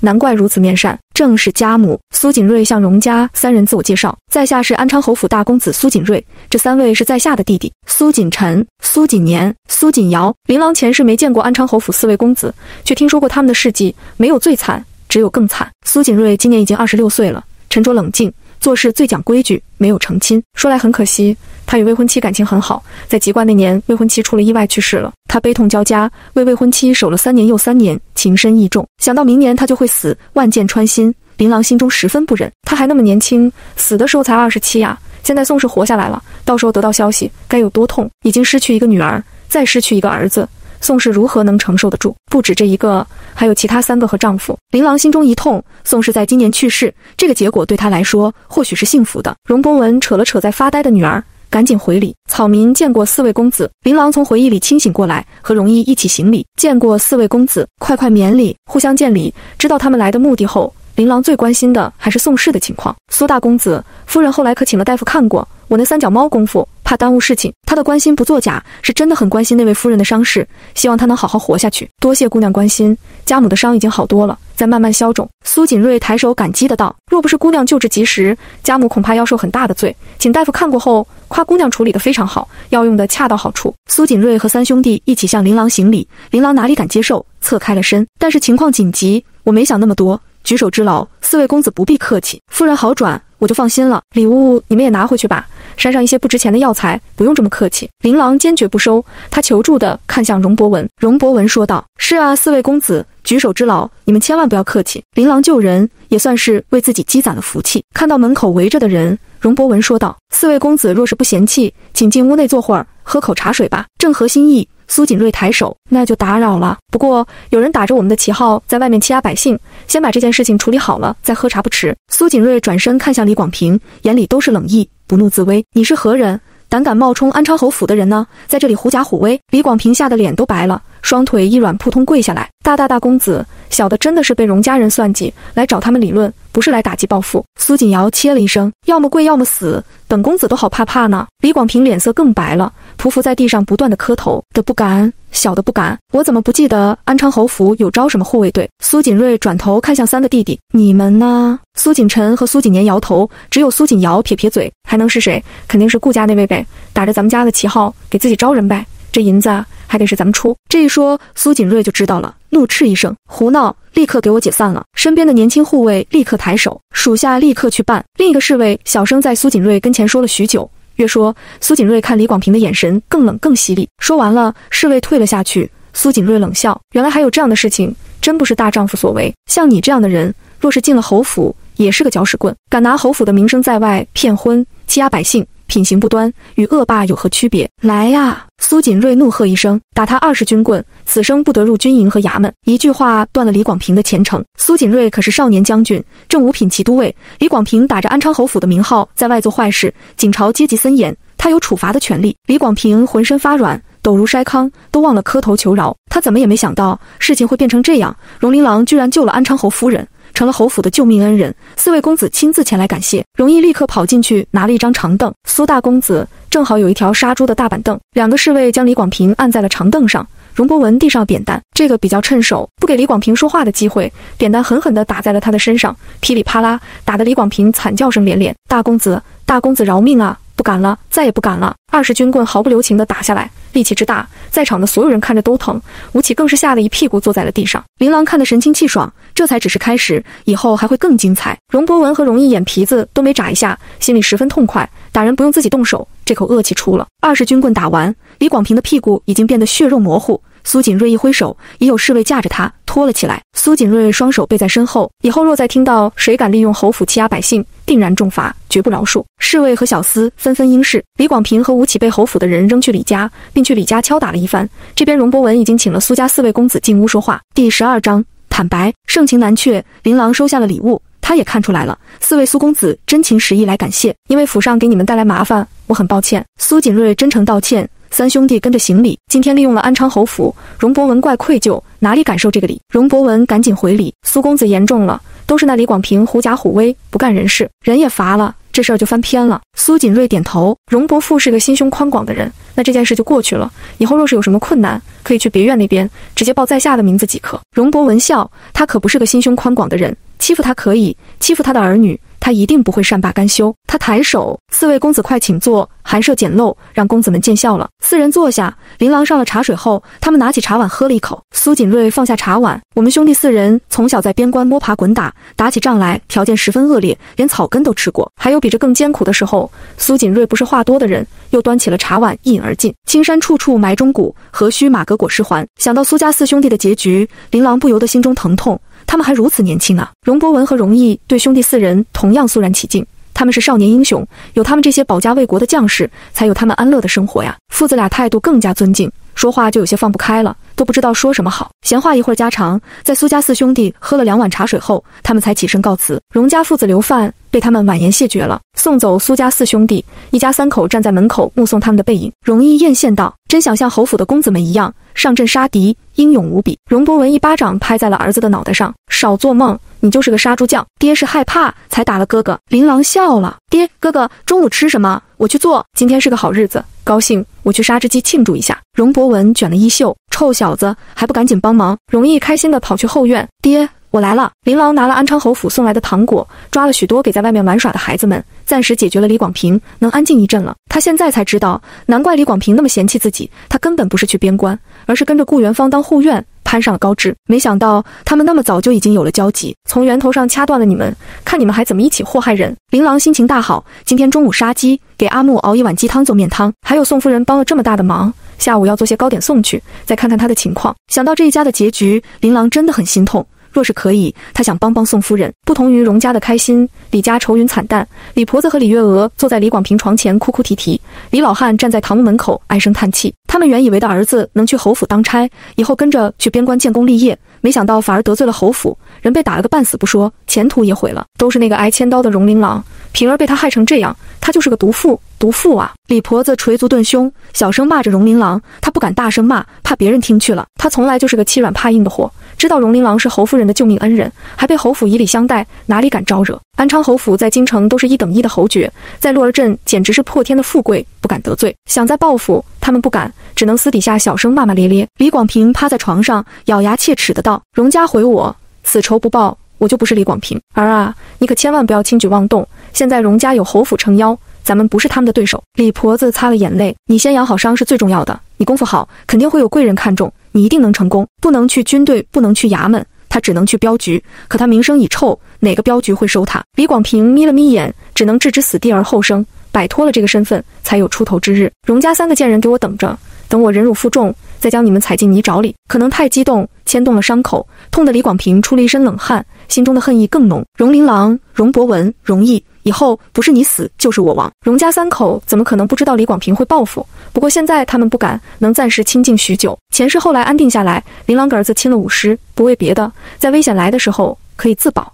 为了不给儿子拖后腿，他跟着练了好几年，不说是高手，自保的能力还是有的。吃过饭，琳琅决定把前世的事情告诉爹和哥哥，让他们明白自己为什么会有这么大的改变。爹，哥哥，你们相信有前世今生吗？容伯文放下了筷子，正在啃鸡爪的容易停了下来，都好奇地看向琳琅。成亲那晚，我被药倒后做了一个很长很长的梦，梦里是我和李广平成亲后的事情。我醒来后看到身旁躺着的阿木，我才相信那不是梦，那是警示啊，是我的前世提醒我不要再重蹈覆辙。琳琅看爹和哥哥捏紧了拳头，愤怒的怒火在燃烧，恨不能将李广平一家千刀万剐。容易更是一拍桌面站起来，趁现在我去剁了李广平。容伯文一把将儿子扯下来，坐在凳子上，为一个混蛋把自己的葬送不划算，你冷静点，听你妹妹怎么说。容易心里那口气出不来，脸色涨红。妹妹，你打算怎么弄死那龟孙？现在已经扭转了前世的命运，接下来我们要强大起来，才不会被牵着鼻子走。琳琅说道：首先，爹和哥哥都跟我练武吧，有自保的能力，我还会做一些药粉给你们，用来防身。景朝的律法很严明，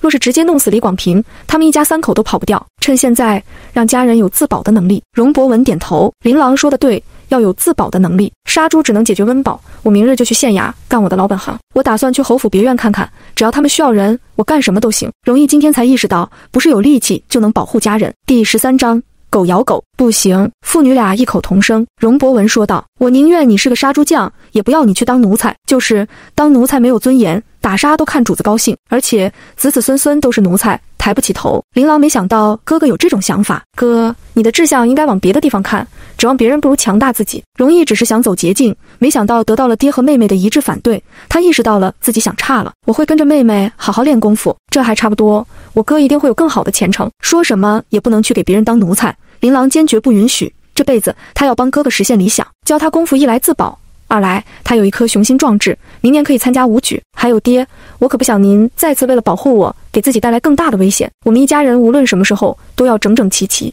一起面对困难，而不是牺牲哪一个去获得安宁。前世爹被人一刀砍了头，可是双手依旧死死地抱住对方的双腿。琳琅红了眼眶，爹，咱们都好好的。傻丫头，容伯文心中动容，爹不是去送死，那件案子10年后查清楚了，坏人早就白骨一堆。这些年我之所以没操老本行，就是怕影响你们兄妹俩的婚姻。仵作可不是啥光彩的活，仵作虽是衙门的人，可他每天打交道的是死人，世人觉得不吉利，让人望而却步。很多地方没有仵作，发生案件让杀猪的去看看。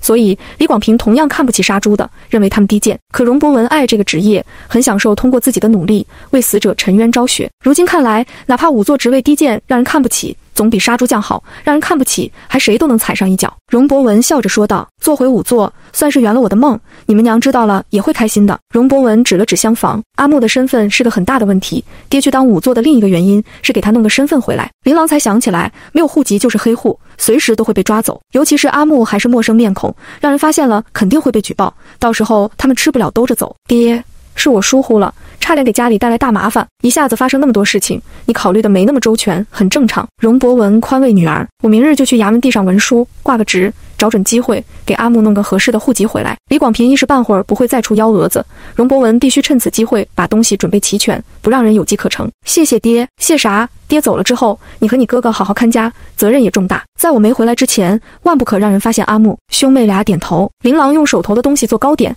容易在院子里扎马步，容伯文在一旁劈柴火。厢房里的阿木还在昏睡，听到劈柴声，耳朵极不可见地动了动。琳琅做的是茶果子，简单的几种花型，倒是漂亮可口。拿出来的时候，父子俩赞不绝口，送给侯府拿得出手。容伯文不放心，让你哥陪你去。好，兄妹俩换了一身干净衣裳，提着篮子出了门。路上，琳琅跟容易说起武举的事情。哥，你先跟我练着，等有钱了，给你请个专业的师傅，到时候参加武举，考个好名次，到时候你想进军营，我不拦着你。容易觉得自己的眼光还不如妹妹长远，这2天发生的一切都是妹妹在谋划，他是男子，这个家里应他撑起来才对。妹妹，我会努力的，哥定不会让你失望。琳琅正打算说好，瞧见前面的来人，迅速拉了容易的胳膊，躲进了一旁的草丛里。哪怕年轻了几十岁，琳琅也能认出，走在前面的是顾元芳狗腿子。他带人去镇上做什么？等人走远了，琳琅将那3人身份告诉了容易。我有种直觉，他们应该是去李家。走，我们跟上去看看。正合琳琅的心意，兄妹俩远远地跟在后面，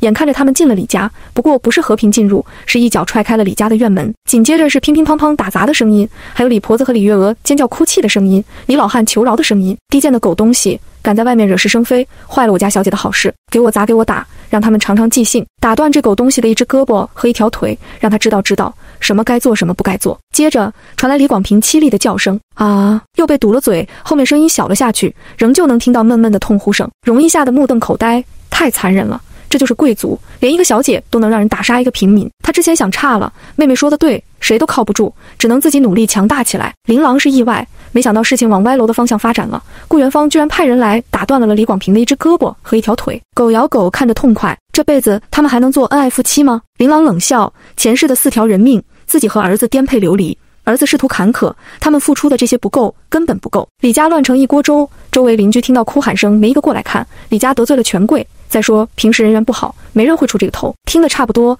琳琅拉了哥哥离开，来到半山腰的别院，跟门房报了来意。原想东西送到便离开，没想到门房一听是琳琅姑娘，立刻说道：“琳琅姑娘稍等，我立刻去禀报夫人。”对兄妹俩客气有礼，赶紧进去禀报。很快跟在宋氏身边的大丫鬟春信笑迎的出来：“琳琅姑娘，荣公子，快里面请。”多谢。进了别院，才知道富贵人家生活的雅致。容易见妹妹目不斜视的往前走，他赶紧收了视线，学着妹妹的样子，不能给容家丢脸。兄妹俩被春信带着一路来到了主院。宋氏坐在罗汉床上，身边两侧是4个英武不凡的儿子，都面带微笑地看向门口。琳琅刚踏进门槛，一个粉红色的身影飘了过来，亲昵地握住了他的胳膊：“你就是救了姨母的琳琅姑娘吧？真是太感谢你了，你救了姨母，就是我的救命恩人。”第14章，为达目的不择手段。顾元芳，没想到这么快就见面了。年轻时候的顾元芳娇小灵动，可惜眼里的笑意不达眼底，还有一闪而逝的厌恶。琳琅不动声色地从他手中抽回了胳膊，冲他笑笑：“救夫人是意外，能帮上忙很高兴，也是我的荣幸。4位公子亲自登门感谢，我们一家人受宠若惊。”琳琅带着哥哥上前给宋氏以及4位公子行礼：“夫人让公子们送了那么多礼物过去，太珍贵了，我们没有别的回礼，做了些茶果子，希望夫人和公子们不要嫌弃。”宋氏越看琳琅越喜欢，看到他眉眼都舒展开了，笑着道：“琳琅还有这样的手艺，快拿过来给我瞧瞧。”琳琅打开篮子上的笼布，从里面端出2盘漂亮的茶果子，春华秋实，简单做了几个花样子，希望夫人喜欢。里面有柿子，寓意事事顺心，还有2个石榴，还有几粒晶莹剔透的石榴籽，寓意侯府多子多孙。这是琳琅的一片心意和期许，希望侯府别像上一世那样人丁凋零。李嬷嬷一看，不由得赞叹出声：“哎呦，这些茶果子可真好看，秀色可餐。”宋氏很喜欢这么好看的东西，哪里舍得吃，摆在这里看，满满欣赏才是。夫人喜欢就好。琳琅看得出宋氏是真的喜欢，他露出了微笑：“夫人的伤如何了？不怎么疼了吧？”宋氏撩开裙摆：“你看，消肿了。大夫说啊，你这个药比他之前用的好很多倍，你处理得非常及时，让我免受了不少痛苦。”夫人太客气了。琳琅看宋氏的伤势确实在好转，伤口旁边的肤色已经在恢复，没有上午肿得厉害了。府上有大夫，他就不多说什么，行礼一礼，打算退下回去了。然而宋氏却没有让他离开的打算，拉着他的手，让他坐在罗汉床的另一边，心疼的道：“之前听到你的事情，我内心很愧疚，因为府上的事情连累你受苦了。”琳琅知道宋氏说的是退婚的事情，他笑着说道：“其实我该感谢贵府，让我认清了一个人的本质，不再一股脑钻进去，及时止损。现在退了婚约，侯府给了坏人应有的惩罚，以后可以过清闲日子，我很满足。”宋氏更加欣赏琳琅：“你倒是想得开，也对，事情解决了，咱们就往前看。”夫人说的极是。琳琅点头：“我们身边还有很多关爱我们的人，要好好的，不能对生活失去希望。”宋氏慈爱地笑了，紧紧地拉住琳琅的手，和琳琅说话总是让他感到心里很温暖。看到他，浑身都觉得轻松。女子们谈话，苏锦瑞师兄弟不方便多留，便带着容易去了外面，到花园那边去了。顾元芳盯着宋氏牵着的那只手，心里十分嫉妒。不过是个乡野村姑，也配得上夫人这般亲昵。她陪在宋氏身边这么多年，哪怕她对自己很好，衣食住行安排得很妥当，从来没像这样和她亲昵过。表面看着亲近，实则生疏得很。看着两人亲昵地说着话，顾元芳走了过去，脸上露出得体的笑容。琳琅姑娘果然是个妙人，难怪姨母喜欢，我也喜欢得紧。琳琅在心里翻了个白眼，是挺喜欢整我的，喜欢把我往死里整的那种。别以为刚才你那恶毒的表情我没看到，在这里装什么小白兔呢？琳琅诚惶诚恐地站起来：“我一个乡野村姑，哪里担得起小姐喜欢？是夫人不嫌弃，平易近人，让我进来，到时候沾了夫人的贵气，可不敢沾染你的茶气。”宋氏又拉了琳琅的手，让他坐下：“什么贵气不贵气的？上午没有你给我吸毒治疗，我恐怕要遭不少罪。要真计较，是我沾了你的福气。琳琅一看就是个有福气的姑娘，我呀，第一眼看到你就觉得你很面善，越看越喜欢。”宋氏恨不能认了琳琅当干女儿，只是现在不是时候，也怕吓着琳琅，要人干女儿还得容家人同意。我也很喜欢夫人，夫人慈眉善目，温柔婉约，一看就是个好母亲。琳琅说的是肺腑之言，我娘在我5岁的时候去世了，看到夫人就像看到我娘一样。顾元芳不屑地撇撇嘴，又是个巴结讨好，真是心比天高，还想认宋氏一个侯夫人当母亲。她可不想多出一个争宠的表妹来，立刻说道：“哎，其实我也觉得琳琅姑娘面善，看到你我就想起我那可怜的梨儿妹妹。”她说是在，说着拿帕子擦了擦眼角，红彤彤的眼睛看向宋氏：“姨母，梨儿妹妹吉人自有天相，一定能找到的。我每天都在为她祈福，她一定会回来的。”顾元芳已经哭成了泪人，都怪我不好，不应该由着梨儿妹妹跟着她出了船舱去玩，都是我不好，我没保护好梨儿妹妹。宋氏立刻红了眼眶，情绪低落下来，脸色苍白，陷入了回忆和思念里。她不停地念叨：“不是你的错，是我这个当娘的疏忽，没照顾好她，没看好她，才会发生那样的事情。梨儿肯定恨我，恨我不是个好娘亲，所以才不回来找我。她连梦你都不肯见我，她讨厌我。梨儿，对不起，都是娘不好，娘对不起你。李嬷嬷忙在一旁安慰宽慰她的心。顾元芳扑了上去，抱住宋氏，对不起姨母，我不该提起妹妹让你伤心难过，我帮你找，一定帮你把她找回来。琳琅皱着眉头看着这一切，他哪里看不出来顾元芳是故意的，害怕宋氏跟他接触太多，提起走丢的小姐，让宋氏难过，然后忽略她。此人心思太多歹毒，为达目的不择手段，这简直就是拿刀子在宋氏的心上划呀。他观察宋氏的情况，忧思过重，已经得了忧郁症，如此刺激他，只会让他病情加重。看来宋氏前世中了蛇毒后伤了身体，抑郁症加重后身亡。琳琅上前扒拉开顾元芳，点了宋氏的穴道，让他晕了过去，伸手抱起他，嬷嬷带我去夫人的房间，她需要静养。李嬷嬷赶紧在前面引路，琳琅姑娘这边请。第15章冲突。琳琅抱着宋氏一路跟着李嬷嬷去卧室，顾元芳哭哭啼啼跟在后面，凄凄哀哀喊着姨母姨母，真像一只讨厌的苍蝇，总是在耳旁嗡嗡嗡的叫不停。进了卧室，琳琅脚一踢，将门关上，差点把顾元芳的鼻子给拍扁了，捂着鼻子再没发出任何声音。嬷嬷把门关上，不要让任何人打扰夫人，她现在需要安静。顾元芳真该死，她明明知道宋氏承受不住失去女儿的痛苦，为了争宠故意提起。原本她今天心情很好，却被顾元芳的话犯了抑郁症。也是如今的顾元芳太年轻，心思没那么深沉，沉不住气，很容易被刺激，做出不理智的事情。门外顾元芳还想说什么，被李嬷嬷给劝走了，走得心不甘情不愿，心里已经把琳琅骂了无数遍。你腿子敢这么对她，迟早给她好看。琳琅将人轻轻地放在床上，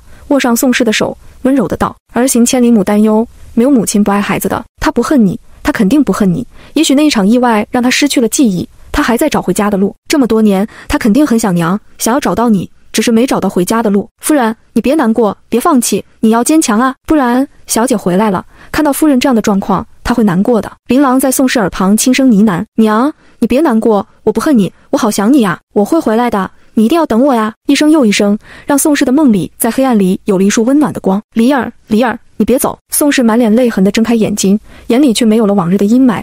她转头看向李嬷嬷：嬷嬷，我梦到梨儿了，她说她不恨我，她很想我，她会回来的，让我别难过。16年了，梨儿第一次跟我说话，她还跟我笑，真好看。李嬷嬷哽咽的道：夫人，你要坚强啊，不然小姐回来看你这样，她会难过的。小姐吉人自有天相，她肯定会回来的，也许想起了家，很快就能回家了。嬷嬷说的对。宋氏赶紧擦了脸上的泪痕，我要赶紧好起来，用最好的状态等梨儿回来。李嬷嬷忍着眼泪服侍宋氏穿衣。夫人，洗把脸，奴婢再给你好好梳妆。好。宋氏在屋里看了一圈，没看到琳琅。琳琅呢？刚刚是不是吓着她了？没有，是琳琅姑娘送夫人回的房，看夫人睡着了，才告辞离开。李嬷嬷很感激琳琅，要不是她，夫人不可能好得这么快，那姑娘太有心了。琳琅是个好姑娘，我很喜欢她，这次又麻烦她了。醒来没看到琳琅，宋氏有点失望。李嬷嬷接着说道：是啊，琳琅姑娘还开了个药方，戴公子请了大夫看过了，很对您的病症，已经去买药去了。宋氏点头，琳琅医术好，我相信他。洗漱后，苏锦瑞4兄弟过来看望宋氏，把顾元芳送回京城的事情没告诉他。顾元芳被送上马车的时候，哭哭啼啼的跟苏锦瑞道歉：大表哥，都是我的错，你让我留下来，我伺候姨母赎罪。苏锦瑞看都没看他一眼，一挥手，马车出了别院，不做停留的赶往京城。之前打着安昌侯府的明昭护院，看在他这些年陪在母亲的身边，苏锦瑞并没责怪他，只叮嘱以后切莫再做这样的事情。转眼间，他那几句话让母亲发病，苏锦瑞哪里还能留他，连同他的丫鬟一同打包送走。母亲在府中不开心，他们兄弟4人难得有时间陪母亲到别院散心，不是让人给母亲添堵的。看到母亲心情好了起来，苏锦瑞4兄弟倒是佩服琳琅，没想到那丫头年纪轻轻，医术了得。琳琅和容易这会儿已经回了家，告诉了容伯文李家的事情，容伯文就差拍案叫好了。活该，既然李家的事情解决得差不多，日子还得过下去。容伯文决定明天店铺开张，一会儿跟我去乡下赶猪，琳琅看家。等父子俩离开，琳琅看向厢房，是要挣钱，需要药材，还得吃饭，给哥哥请师傅也需要钱。琳琅握紧拳头给自己打气，搞钱，前世靠着做小生意，然后日益壮大，生意越来越红火。不过眼前需要不少银子，慢慢来肯定不行，卖菜单吧。前世今生都没开过饭馆，但是他爱吃，钻研了不少菜谱。说干就干，琳琅找来纸墨笔砚，坐在院中奋笔疾书，一口气写了大小菜谱10个，应该够了。小菜10两，大菜20两，能卖200两银子。200两银子对他们这个家庭来说可是一笔巨款。爹要去县城做仵作，琳琅想在县城买个小院子给爹住，他们有事去镇上也有地方落脚。哥哥明年要参加武举，在县城找师傅肯定更好，到时候他们一家都搬过去。宝贝的收好菜单，这可是发家致富的宝贝。坐在阿木的床边，琳琅跟他说起今天的事情。其实宋夫人也是个可怜人，可能是我从小就没了娘，对他竟然生出一股如沐之情。我可不是爱慕虚荣，就是随心所想对宋夫人好，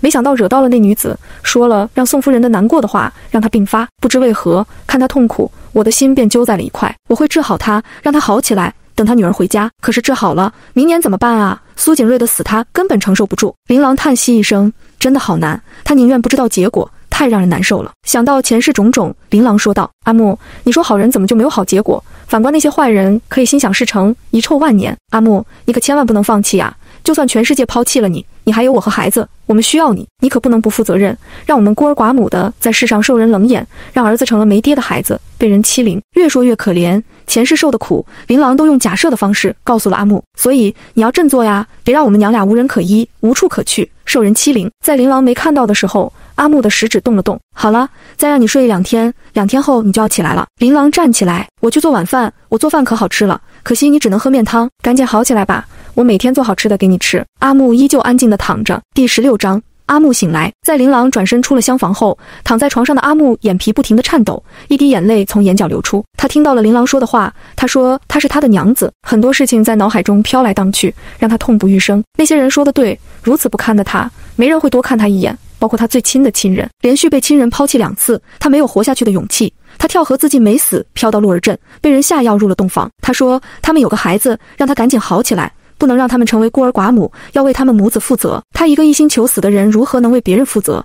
可是那个女子告诉他，就算全世界抛弃了他，他还有他和孩子。他说他们娘俩会无人相依，无处可去，被人欺凌。他心如刀绞，不可以，他不能让妻儿经历那些痛苦，他要好起来，他现在还不能死。可是他越是想醒过来，越觉得疲惫，很快陷入了黑暗中。容伯文父子俩赶了2头猪回来，明天鹿儿镇赶大集，卖得掉。第二天天不亮，一家3口就起来了，烧了一锅开水，准备杀猪，一切准备就绪。父子俩把猪从猪圈里拉出来，猪嗷嗷叫，尤其今天叫得特别惨烈。嗷！阿木只感觉一声惨叫直通天灵盖，把他从黑暗中拉扯了回来。他猛地睁开眼睛，无数回忆钻入他的脑中，他痛苦地闭上眼睛，再次睁开眼睛，依旧暗淡无光。他挣扎着爬起来，拿了一旁的衣服披上，颤颤巍巍走到了门口，扶着门框看向院中忙碌的3人。琳琅端着一盆猪血，一回头看到厢房门口站着的人，愣在了当场，接着欣喜地跑了过来，才发现自己端着猪血。可别吓着他，拐了个弯，端着跑去厨房，噔噔噔地跑过来。琳琅一把抓住阿木的2个胳膊，激动地道：阿木，你醒了，你终于醒了。阿木，他点头看着面前笑得眉眼弯弯的女子。娘子。琳琅脸上一红，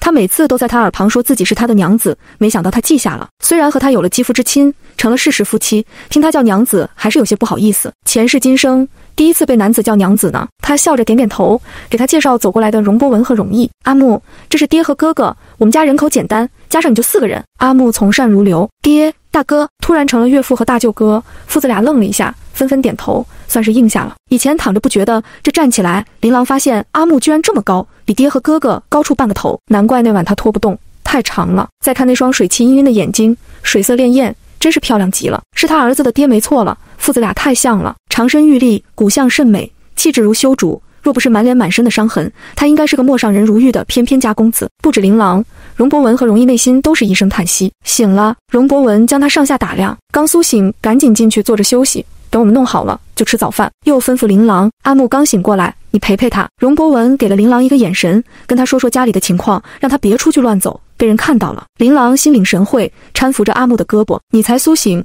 身体还虚，赶紧回去躺着。等阿木洗漱好，琳琅给他把了脉，倒了一杯温水递过去，已经在日益好转，今天把药喝完，身体里的毒就该清除干净了。咱们虽然是事实夫妻，但是彼此并不了解，你若是病好了先离开，也得等到我们成了亲再借故走。我无处可去，无人相依，只有你了。阿木捧着水杯的手微微发颤，还有些委屈。你说过的话不算数啊。琳琅看他可怜兮兮的样子，不觉心头一软，忙摇头，没有，算数的。你说你不想你们娘俩无人可依，无处可去，受人欺凌，让我赶紧好起来。你说哪怕全世界都丢弃了我还有你们娘俩。阿木小心翼翼地看着琳琅，我没有过去，我只有将来，是你的夫君，孩子的父亲。我没有名字，我只记得你喊我阿木。琳琅明白了他的意思，他抛弃了过去，往后余生只为他们母子而活。以前什么身份不重要了，他只做他的阿木，也是想告诉他没有什么仇人，放心，不会有人来寻仇，他们很安全，都是可怜人。琳琅心里明白，他被放弃，被抛弃，心死了，都是可怜人啊。好，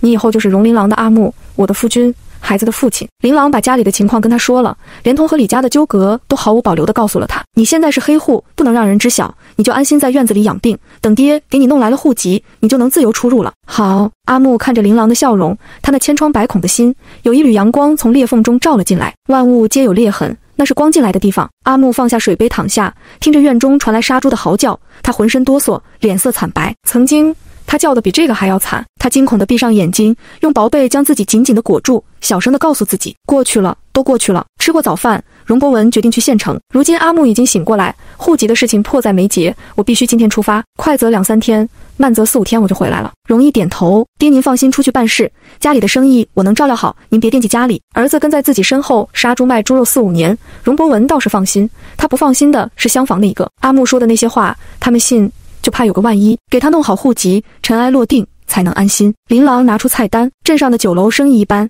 这是我写的菜单，您做就后拿去县城的酒楼贩卖，就说是咱们家的传家宝，失传了，只有这么多。跟容博文说了价格，得了银子，您在县城买个小院子，自己住着方便，以后我和哥哥去县城也有落脚的地方。容博文一张张看过后，很惊讶上面的内容，是不是卖得太便宜了？价格您可以抬高一点，看对方怎么给，反正不能低于我说的价格。琳琅把准备好的干粮和银子递给容博文，爹，照顾好自己，我们等你回来，等我好消息。第17章，他要活着。躺在床上的阿木听着外间一家3口的对话，他心里五味杂陈。他本是该死之人，阴差阳错到了这里，还被下药和琳琅有了夫妻之实。他身上的毒有多霸道，发作的时候如万蚁噬心，浑身每一寸都在割裂般疼痛。他真的只求一死，琳琅却全心全意要救他，一定要给儿子一个完整的家。这个家很穷，却很温暖，人口简单，他们想的都是自己的家人。如今他们努力做的是为了他，给他一个名正言顺的身份。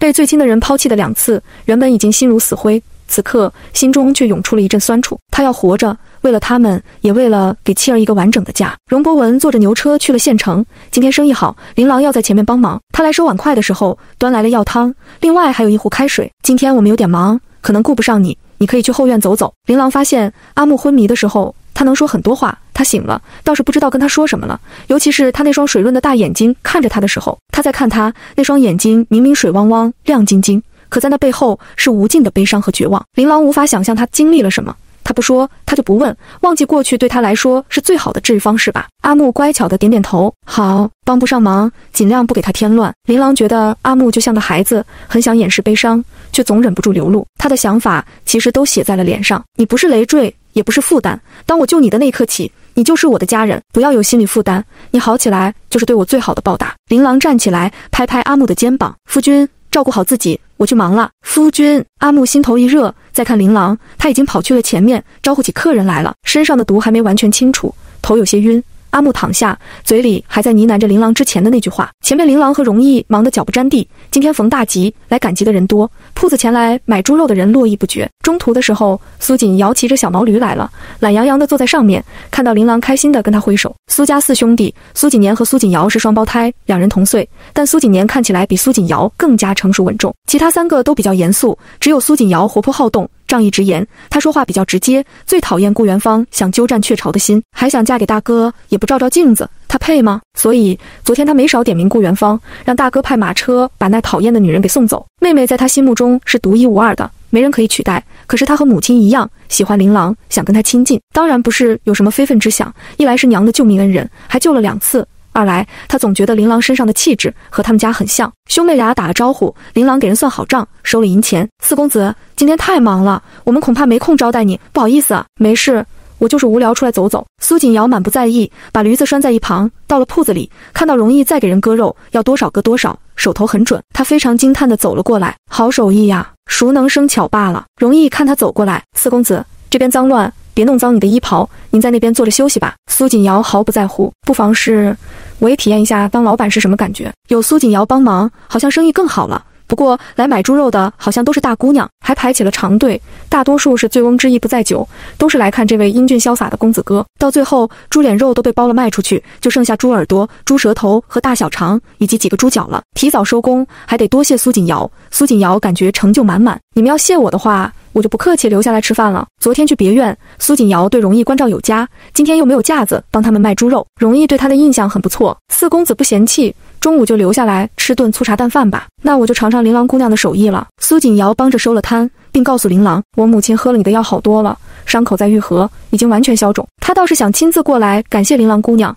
不过身体不允许，就派我来了。若是可以，琳琅姑娘有空的话，多去陪我母亲说说话。我母亲很喜欢琳琅姑娘，你跟她说话，她心情很好。好多年我们都没在她脸上看到轻松的笑容了，要感谢琳琅姑娘。夫人好起来就好，等得空了我就去别院看她。琳琅解了围裙，哥，你招待四公子，我去买点菜回来。琳琅打算做卤肉，去医馆买药材的时候，大夫一眼就认出了她。琳琅姑娘，王大夫好。王大夫看到她喜笑颜开，之前你治疗蛇毒的法子非常好，我知道我的话很唐突，不过王大夫只管拿去用，方子为的就是治病救人，能帮助更多的人，我很高兴。琳琅不吝啬1-2个药方，能发扬光大最好。还有治疗虚症的药方，您可以根据病人的实际情况加减。对于虚症，吃药的同时可用针灸辅助治疗，针灸印堂、神庭、百会、太冲、七门等穴位也有很好的疗效。王大夫求之若渴，赶紧记下，真是受益匪浅，更加感叹琳琅医术了得。琳琅姑娘心胸如此宽阔，倾囊相授，在下佩服。医术学无止境，互相学习研究才有进步。前世各种学术研讨会，这个世界的人拥有一门技艺，捂得非常紧，生怕被人觊觎。琳琅懂得他们的想法，不会强加干涉，但是诚心要和他探讨医学，他会毫无保留。王大夫抬手，琳琅姑娘大意，家里还有人等着吃饭。琳琅并没和王大夫继续聊下去，买了卤肉的东西。王大夫怎么也不收钱，要和琳琅交个朋友。没办法，琳琅只好收下，并答应王大夫，若是有疑难杂症的患者，只要来找他一定过来。第18章被偏爱。琳琅淘米的时候，阿木慢慢地走了进来，听到脚步声，琳琅回头和阿木那双眼睛对上，他往前院看了一眼，走了过来，小声道，你怎么出来了？我来给你烧火。阿木像一个犯了错的孩子，有些失措地看着琳琅，可以吗？他听到家里来了客人，大哥在前面招呼客人，琳琅一人在厨房洗洗刷刷，他想来给他帮忙，我躲着前面过来的，没人看到。阿木的声音越来越小，小心翼翼，生怕琳琅生气。琳琅拉了他的衣袖进厨房，你呀，在屋里休息就好，我忙得过来。我想帮忙。他们萍水相逢，对他这般好，他觉得自己不能吃白食，脸上的表情出卖了他的想法。琳琅不觉莞尔，会烧火吗？阿木最是真诚地摇头，不会，就知道他不会。琳琅耐心地教他，这是火石，用来点火，你放一把树叶子进去，擦擦几声，有了火苗。琳琅又教他怎么放柴火，先放点小木棍，燃起来了再放劈柴。阿木学得很认真，原来烧火还有这么多学问，他以前从来不知道。这些对阿木来说并不难，很快就学会了。2口锅，一个锅里卤着肉，一个锅里蒸着饭，其他的事情都做好了。这等饭好了炒菜，琳琅坐在阿木的身边，火焰照在他的脸上，红了一片。读过书吗？读过，3岁开蒙，一直读的到了12岁。阿木盯着跳动的火舌，仿佛看到了12岁后的时光，炙烤疼痛，拿柴火的手在颤抖，仿佛看到了烧红的烙铁。琳琅握住了他的手腕，一起将柴火扔进了灶洞里。多大了？19，我18。琳琅松了一口气，还好，不是小夫君啊。想了想，阿木才反应过来，琳琅不喜欢比他小的夫君，他们正好。阿木松了一口气，还是忍不住说道，我这么丑，满身满脸的伤痕，触目惊心，看着恐怖异常，你不害怕吗？琳琅笑着摇头，皮囊而已。有的人美若天仙，却心如蛇蝎，有的人貌丑无颜，却心地善良。阿木，我看过形形色色的人，皮囊对我来说并不重要。还有，我是大夫，什么狰狞的伤没见过，早就免疫了。当然了，我不会让你顶着这样的脸走出去，我会治好你，不过需要时间。自己不在乎，可外面的人会轻视他。心里一股暖流，阿木有些哽咽的道，谢谢。不谢。琳琅站起来，闭上眼睛嗅了嗅，闻到卤肉的香味没有？阿木学着他的样子，闭上眼睛使劲嗅了嗅，好香。那是当然，一会儿吃的时候更香。前世他和儿子穷的时候，就是靠这个挣钱，手艺已经炉火纯青了。阿木闻着味道，肉香味啊，好像已经过了几十年一样，他都已经忘了肉是什么味道。突然面前出现了一块红亮亮滑弹的肉，再往上看，琳琅满脸笑意地看着他，快尝尝入味了没有？阿木在衣袖上擦擦手，结果肉已经对到了他的唇边，就这样吃吧。他张嘴吃下，牙齿咬上肉的时候，很弹很香，很有味道。不知为何，他眼前起了雾气，肯定是锅里飘出的热气，熏得他眼里有了水汽。怎么样？阿木不敢抬头看琳琅，只点点头，好吃，很好吃。琳琅盖上锅盖焖上，咱们家买猪肉，有的是肉吃，你喜欢的话，以后经常做给你吃。中午咱们就吃卤肉饭，浇上酱汁，别提多美味了。阿木已经想象到会是如何的美味了。他一向自制力很强，没想到竟然勾出了他的馋虫。当琳琅切了一小碟子，拿了筷子给他他接了，心中居然有种被偏爱的窃喜。琳琅偶尔看一眼在灶前安静吃卤肉的阿木，哪怕穿着灰布衣坐在灶前，依旧挺直了脊梁，那份优雅刻在了骨子里。他是经过良好教育的人，可惜了。前院，苏锦瑶眉飞色舞地跟容易说着军营生活，两人比较投气，聊得热火朝天。闻到从后院飘来的香味，苏锦瑶止住了话匣子：“咱妹做了什么好吃的？这么香？”短短1-2个时辰，琳琅已经变成咱妹了。容易一开始还担心苏锦瑶故意接近他们，是看上了妹妹，没想到不是。他松了口气：“咱妹就咱妹吧。”苏锦瑶这个人很不错，一点不嫌贫爱富，还跟他说了那么军营的事情，还有练功夫的要领等。至于咱妹做的什么美味，容易也不知道，毕竟以前琳琅的厨艺那简直就是黑暗料理，一般都不敢让他下厨。自从醒悟后，连同厨艺都更上一层楼。对比现在的饭菜，他们以前吃的就是猪食。苏锦瑶要去看个究竟，容易赶紧站起来：“四公子，后院杂乱，油烟大，您稍坐片刻。阿木在厢房，不能被人发现。”苏锦瑶见识多广，让他看到阿木那样，肯定会产生怀疑。阿木太惨了，想忘掉过去重新开始，就别让人打扰他。容易已经把阿木当作妹夫，自家人当然要护着。没事，咱们兄弟哪里有嫌弃的道理？实在太香了。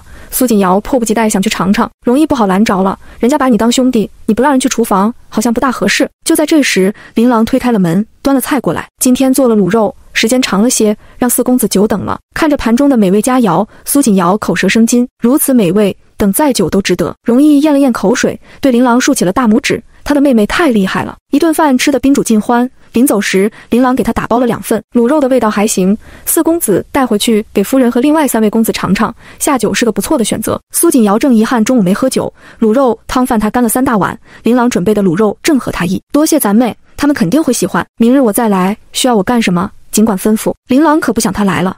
他一来，门口围了不少大姑娘小媳妇，害怕让人发现阿木。我明日去别院看望夫人，所以你别来了。第19章，等你赚钱养我。兄妹俩在后院打拳，隔壁刘婶子抓了把瓜子过来找琳琅。刘婶子给了琳琅一把瓜子：“琳琅，你还不知道吧？李家连夜卖了房子和地跑了。”这个他真不知道，卖得这么急，看来镇长真是个大好人啊！李家的房子和地不愁卖个好价钱，这么着急卖，肯定是怕得罪了侯府，后面不得安宁，赶紧跑了。这倒便宜了镇长，好人当了，钱也挣到手里了。镇长就那样，不然他能当那么多年的镇长？刘婶子吐了瓜子皮：“琳琅啊，我去李家看过了，一片狼藉，家具啥的都被砸得粉碎。你说不会真是侯府干的吧？这是知道他跟侯府的渊源，来打听八卦了。侯府那种身份，怎么可能把李广平放在眼里？而且安昌侯府的男子，个个都是保家卫国的英雄，不会和一个平民计较，不过是教训了李广平一下，让他常常记性。”琳琅嗑着瓜子，李广平那样傲慢、心胸狭窄的人，不知道背地里得罪了多少人。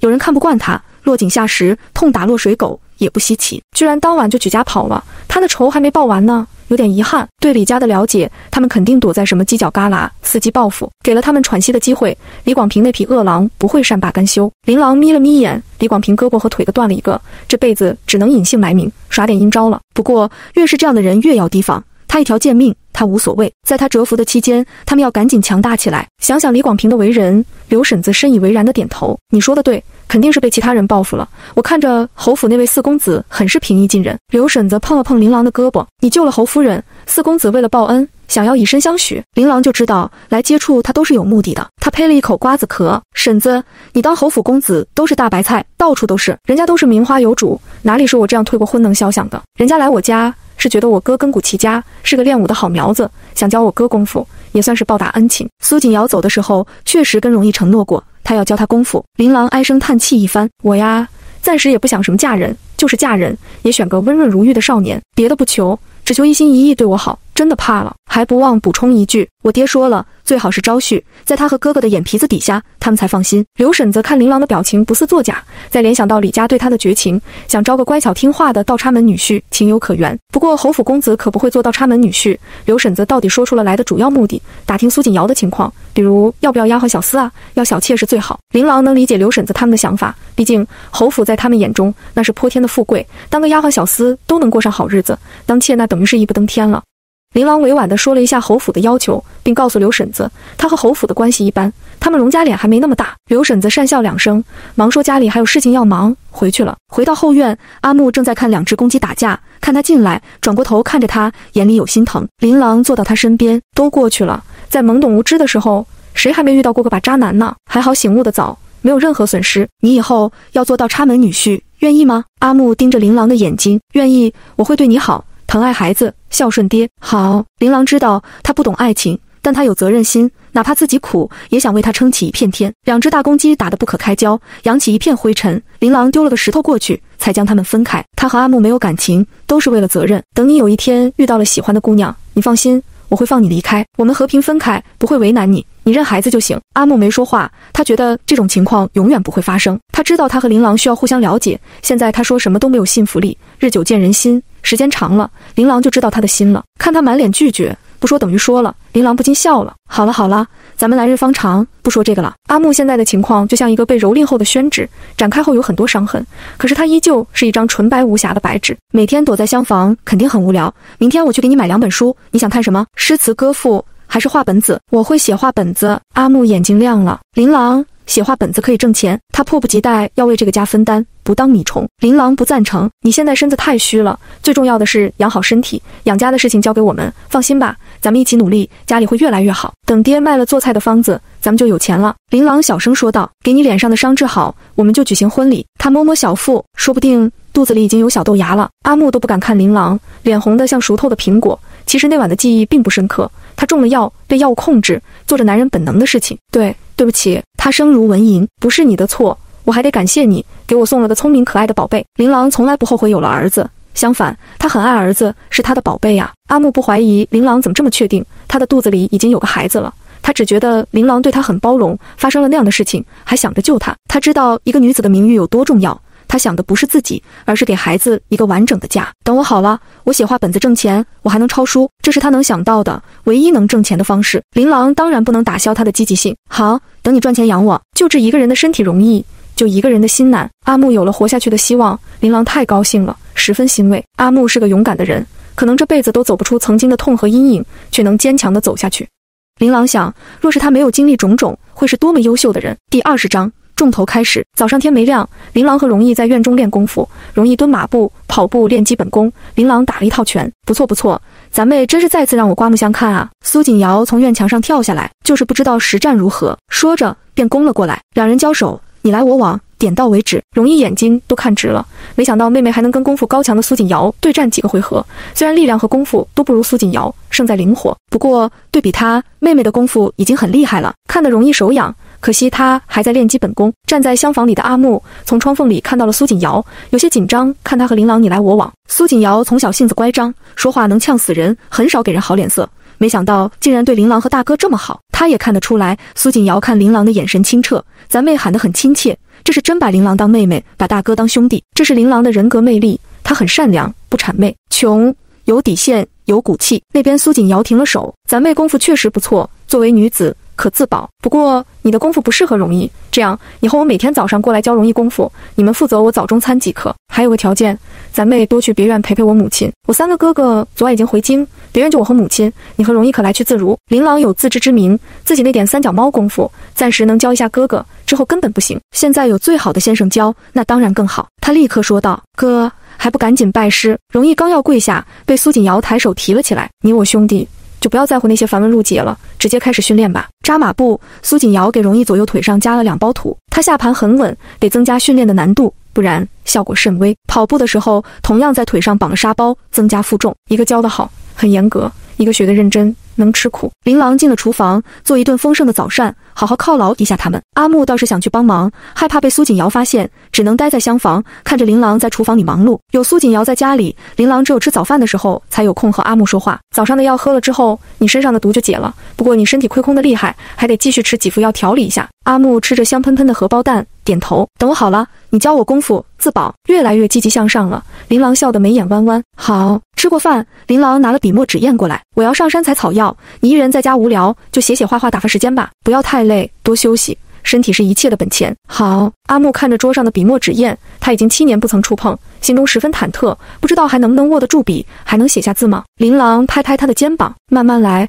大不了我们从头开始。从头开始？对，从头开始。琳琅鼓励他，不要有什么心理负担，你是阿木，我是阿木。阿木鼓起勇气拿起毛笔，手却止不住的颤抖。琳琅上去握住了他的手，别怕，勇敢地迈出第一步，一切就会变得容易了。琳琅给他磨墨，铺开宣纸，抓住他的手，一起在宣纸上写下了4个字：琳琅、阿木，小手包着大手，带着他感受写字的感觉。阿木全身上下只有一双手背的皮肤是完好的，掌心握住毛笔的时候，才感觉到那些伤疤的存在，仍旧在痛。他闭上眼睛，再睁开眼，被动变主动，带着琳琅的手，在琳琅字迹的下面写上琳琅、阿木。和琳琅娟秀的字迹不同，阿木的字如他的人一样温润如玉，收敛锋芒，写得真好。琳琅收回手，好好在家，我很快回来，中午烧鱼给你吃。山上瀑布的水潭里有鱼，琳琅决定抓几条回来，放了豆腐炖汤，给阿木补补身体。哥哥练功夫辛苦，营养也要跟上。阿木跟着到了门口，小声说道：“你注意安全。”是个懂得关心人的小可爱。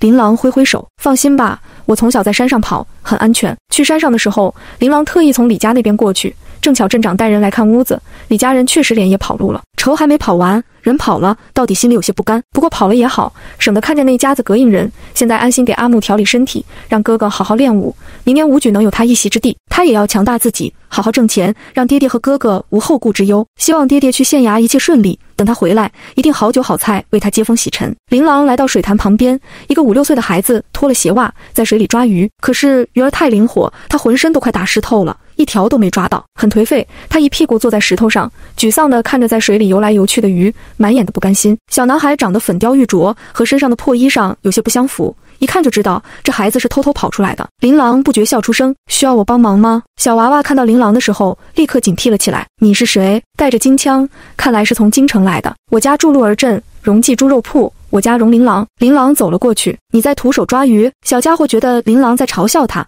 傲娇地抬起下巴：“不是我太慢，是鱼儿游得太快，我要是有工具，肯定能抓很多条。”话说完，肚子咕噜噜叫了起来。小家伙脸红了，赶紧捂住肚子，然而一点都没用，叫得更大声了。琳琅笑了：“饿了？不，我一点都不饿。”咕噜噜，琳琅从背篓里拿出渔网：“我有渔网，帮忙的话，我可以分给你2条，都不用考虑。”小家伙立刻同意：“你可不能骗小孩，要给2条大的。”他真的好饿啊，一天没吃东西了，喝水根本填不饱肚子，越喝越饿。好，给你2条大的，还帮你烤熟，行不行？小家伙还知道谈条件，琳琅觉得他太可爱了。这么小在外面漂泊，肯定吃了不少苦吧。琳琅自己去深水区，让小家伙在浅水区第一网抓了不少鱼。看小家伙饿得眼露绿光，琳琅把鱼处理好，生了火，开始烤鱼。小家伙坐在旁边，眼睛盯着鱼，口水都快流出来了，肚子一直咕咕叫。这样的场景让琳琅想起了自己和儿子艰苦逃命的时候。他决定先把小家伙带回家，再问问他家在哪里。这么小，流浪在外太危险了。第21章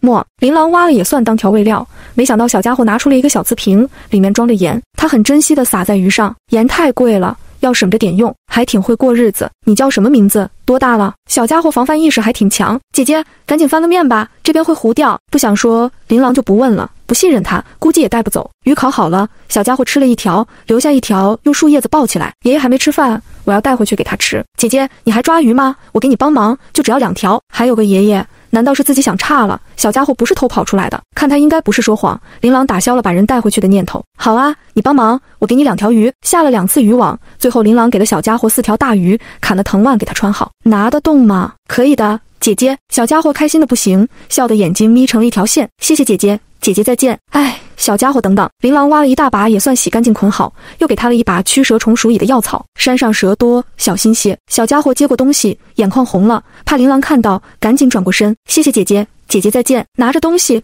噔噔噔地跑了。琳琅哪里放心，拎上鱼赶紧跟上。等他出了瀑布，小家伙已经沿着下山的路小跑着下了山。琳琅冲着山下喊道：“我家是荣记猪肉，荣记猪肉。”琳琅觉得小家伙应该是听到了，那小小的一点停顿了一下，继续往山下跑。琳琅真担心他会摔跤，直到看不到小家伙的身影，琳琅才收回视线，把一串鱼送去别院，顺便看看宋氏的身体状况如何了。一到别院门口，不用通传，直接让琳琅进去了。琳琅姑娘可来了，我家夫人盼着呢，您快进去吧。多谢。谢过门房，琳琅拎着鱼来到了宋氏的院子。他正在喝药，嫌弃药汤太苦，喝了这么多年的苦药汤，我整个人都变成苦药汤了。李嬷嬷在一旁温声哄着：“夫人，喝了药就可以吃蜜饯了，蜜饯很甜。你呀，这些年一直把我当孩子哄，也是难为你了。”宋氏皱着眉头，一样都不想多看，闻着苦药味，心里就抗拒。琳琅把鱼给了小丫鬟，笑着走进去：“夫人怕药苦，不如下次我把药做成药丸，这样就不苦了。”琳琅，宋氏看到琳琅满脸欣喜，又有些不好意思：“让你见笑了。夫人喝了太多年的药，心里抗拒很正常，所以我们要好起来，就不用喝苦药汤了。”琳琅行了礼，坐在宋氏的身边：“剩下的药我带回去，给夫人做成药丸，以后喝药就不苦了。”他端起药碗：“夫人，药已经温热，再不喝就凉了。好，琳琅把一碗药喂完，拿了一颗蜜饯喂给宋氏，快吃蜜饯。宋氏一直笑眯眯地看着琳琅，含着蜜饯说道：琳琅，我梦到灵儿了，她说她想我，不恨我，会很快回来跟我团聚。琳琅耐心地听着，有时候说上一两句，问起灵儿小时候的事情。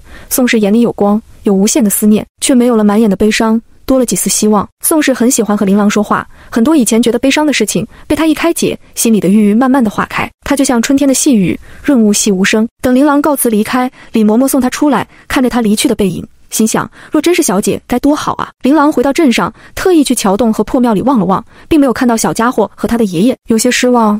难不成已经离开鹿儿镇了？小家伙，希望你和你爷爷平平安安。等琳琅走远，从破庙后面探出一个小脑袋，可不就是琳琅寻找的小家伙，并没有什么爷爷，只有他一个人。小家伙擦了脸上的眼泪，姐姐是他离开家遇到的第三个好人，第一个是赶马车的大叔，第二个是把他带到这里的牛车爷爷，第三个是姐姐给他吃的，还想带他回家。坐在石头上，小家伙使劲擦着火石，可是怎么也点不燃柴火。这时背后传来温柔的声音：你力气太小了，需要帮忙吗？小家伙不敢回头，因为他哭了，怕姐姐看到他的窘迫样。见他不动，琳琅又问了一句：不需要帮忙吗？小家伙低着头，把手中的火石递给琳琅。琳琅并没有打火，而是坐在了小家伙的身边，所以没有爷爷，只有你一人。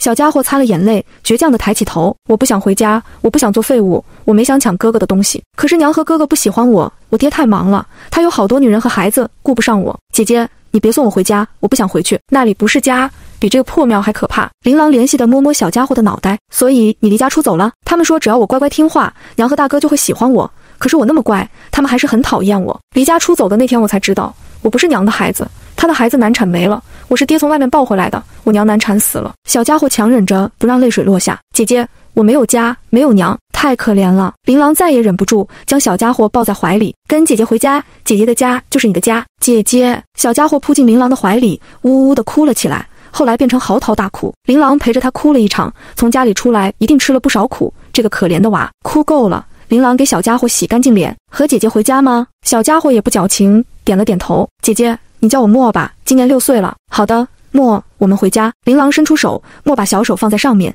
姐弟俩手牵着手回家。路上，琳琅给莫介绍了家里的情况：家里有爹、哥哥、姐夫和我，现在加入莫，变成一家5口。不过姐夫现在身受重伤，还不能让人知晓，等姐姐给他治好了，才能和大家见面。琳琅担心莫看到阿木会害怕，莫却说：姐姐，我不怕，他是我的姐夫呀。这孩子真是玲珑剔透啊。第22章，这是要闹哪样？从后院回了家，莫和阿木在院子里不期而遇。莫睁着大眼睛将阿木上下打量，然后停在阿木的脸上，甜甜地喊了一声：姐夫，我是莫呀。露出灿烂的笑容，莫上前拉住了阿木的手。阿木看着面前这个漂亮的小男孩，心里很喜欢，不由得愿意跟他亲近。莫，他看向琳琅，从哪里捡回来一个这么漂亮可爱的小家伙。琳琅关上门，一手牵一个到了厢房，他把莫的情况跟阿木说了。莫以后住在我们家，直到他想回家为止。好。阿木摸摸莫的脑袋：要乖哦。莫儿很喜欢阿木，用脑袋蹭了蹭他的手掌心。知道了，姐夫。看两人自来熟，那么快就接受了对方，感情还不错。琳琅很欣慰。阿木拿了自己写的字给琳琅，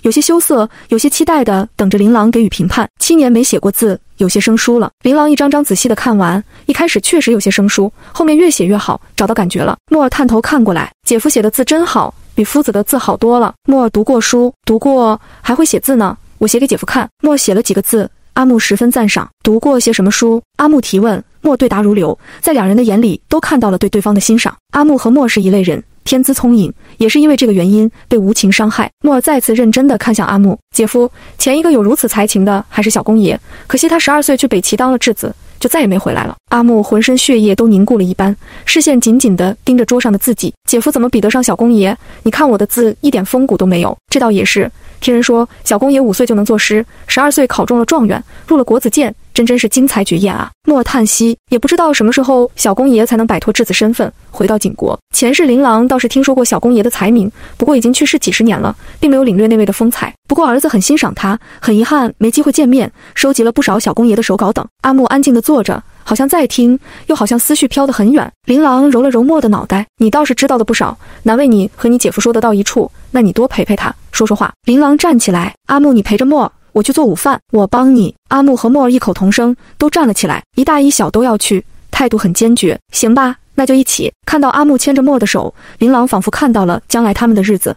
阿木会是一个好父亲。琳琅把米饭先蒸上，看了一眼在灶前剥蒜皮的一大一小，真是岁月静好啊。中午吃饭的时候，琳琅把莫儿的事情告诉了容易，这么漂亮可爱的孩子又那么可怜，怎么不惹人怜爱呢？容易给莫儿把鱼刺挑干净，放进他碗里，以后这里就是你的家，有我们一口吃的就不会少了你。莫儿真的很感动，没想到出来后遇到了那么多善良的人。谢谢哥哥。苏锦瑶给莫儿夹了一筷子肉，多吃点才有力气，明天跟着哥哥我练功夫，自保。谢谢瑶哥哥。莫儿赶紧表决心，我不怕吃苦，我会好好练武。后来听说苏锦瑶是安昌侯府的四公子，莫眼里的崇拜之情溢于言表，当时放下碗给苏锦瑶磕了3个响头，师傅在上，请受徒儿一拜。苏锦瑶算是认了这个徒弟，一把将莫儿提起来，好了，赶紧吃饭吧。谢谢师傅。莫儿觉得自己好幸福，有了家，还有了师傅。容易笑着道，这小子比我机灵。莫儿赶紧说道，没有，我只是脸皮比较厚。一句话惹得3人哈哈大笑。在厢房喝鱼汤的阿木嘴角露出了笑容。下午容易要下乡收猪，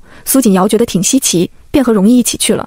莫儿像个小陀螺，跟着琳琅，只要他能帮上忙的事情，他一定要做，帮着洗碗，帮着扫地，去菜园子摘了老菜叶子，喂鸡喂鸭等等。琳琅背上背篓要上山采药，他也要跟着。姐姐你教我认草药，我就能帮上忙了呀。你看我们都走了，你姐夫一个人在家好孤单。姐弟俩看向站在厢房门口的阿木，他很少走出厢房，怕苏锦瑶发现，也怕邻居知道他的存在。容易忙着学武，琳琅忙着家里的事情，跟他说话的时候很少，确实很孤单。莫儿噔跑过去，牵起阿木的手，好吧，我留在家里照顾姐夫，陪他说话。别看莫儿小，懂得可不少，他和谁都能聊到一块儿，尤其是阿木，两个都对读书很感兴趣，聊得很有默契。阿木太沉静了，有莫儿这个阳光开朗的小家伙陪着他，琳琅很放心。今天琳琅要去深山里寻找药材，为治疗阿木的脸做准备，他的脸要做手术，要费一番功夫。这边的消炎药作用不显著，他还得培养青霉素。一路上有药材琳琅就采，脑子里却想着青霉素。经过一片果林，一时大意，琳琅感觉脚下扑哧一声，软乎乎的，黏腻腻的。低头看脚下的那一刻，琳琅不觉惊呼，太好了，太好了。他小心翼翼地捧起地上2个长着青色霉菌的果子，还采什么药材呀？已经发现了最好的药材。他就这样捧着2个果子，如珠如宝，回去后拿了干净的盘子放好，然后火急火燎地出门去了。阿木和莫儿面面相觑，当他俩看到琳琅宝贝的东西是2个烂果子的时候，就更不解了。琳琅姐姐这是要闹哪样？很快琳琅回来了，买了好些瓶瓶罐罐，还有盘子，还有一些2人没见过的东西，然后端着烂果子进了屋，就再没出来。傍晚，容易和苏锦瑶赶着一头猪回来，琳琅没出来，晚饭也没出来做，容易只好亲自下厨。苏锦瑶不想吃可怕的饭菜，找个借口告辞离开。晚饭的时候，3人端着碗排排坐，痛苦地吃着碗里糊掉的面条，眼睛却盯着琳琅的房间。没有琳琅做饭的日子过不下去啊！但是他们也没去打扰琳琅，他们感觉琳琅肯定在干什么大事，要支持他。第23章，你不离我便不弃。屋内，琳琅正在用冷冻干燥法提取青霉素晶体，之后他还会制作培养液，培养出大量的青霉素供提取。自从决定给阿木做手术后，琳琅不仅开始挖药材，还在收集硝石。硝石在这个时代没有的卖，厕所和房屋的角落那白色的晶体就是硝石。提取青霉素晶体需要用硝石制冰，如今只能有这个条件了。在屋里捣鼓许久，太投入的琳琅完全忘了时间，直到油灯不太亮了，加灯油的时候才发现已经很晚了。听着外面的蛐蛐声，琳琅伸了个懒腰，这都快半夜了，肚子咕咕叫起来，琳琅才感觉到饿，去厨房看看有什么能吃的。当他打开房门，坐在门口的3个男人纷纷站了起来。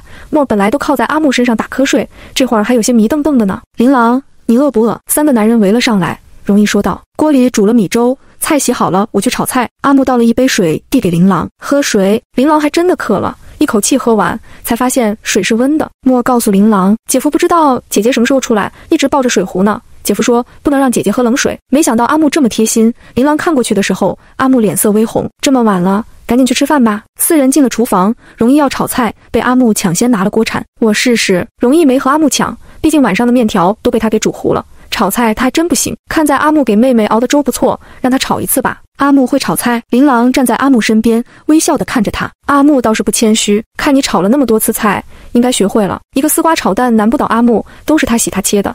现在按照琳琅炒菜的步骤，阿木有条不紊地开始炒菜。琳琅看他熟练地打着鸡蛋，鸡蛋下锅后铺得很大，知道他喜欢吃老一点的鸡蛋，特意等一面有些焦了才翻面。一盘香喷喷的丝瓜炒蛋盛在盘子里，容易和莫儿齐齐咽了一下口水。琳琅接过阿木递过来的粥，砂锅里还有不少粥，你们要不要再吃点？不用，我们吃得很饱。容易怎么能和妹妹抢食物？而且她是真的吃得很撑，一不小心面条下多了，硬撑着吃了好几碗。莫儿知道姐姐辛苦，当然要让姐姐吃饱啊。不吃了，吃太多晚上不能睡觉了。姐姐你快吃吧，肯定饿了。那好吧，我独享了。琳琅尝了一口鸡蛋，真不错。阿木没想到你厨艺这么好。阿木被夸了，脸上的笑容甜的咧。第一次做，琳琅不嫌弃就好，真的很好吃。琳琅夹了一筷子喂给阿木，你尝尝。被投喂，阿木有些害羞，耳朵都红了，还是就着琳琅的筷子吃下了鸡蛋。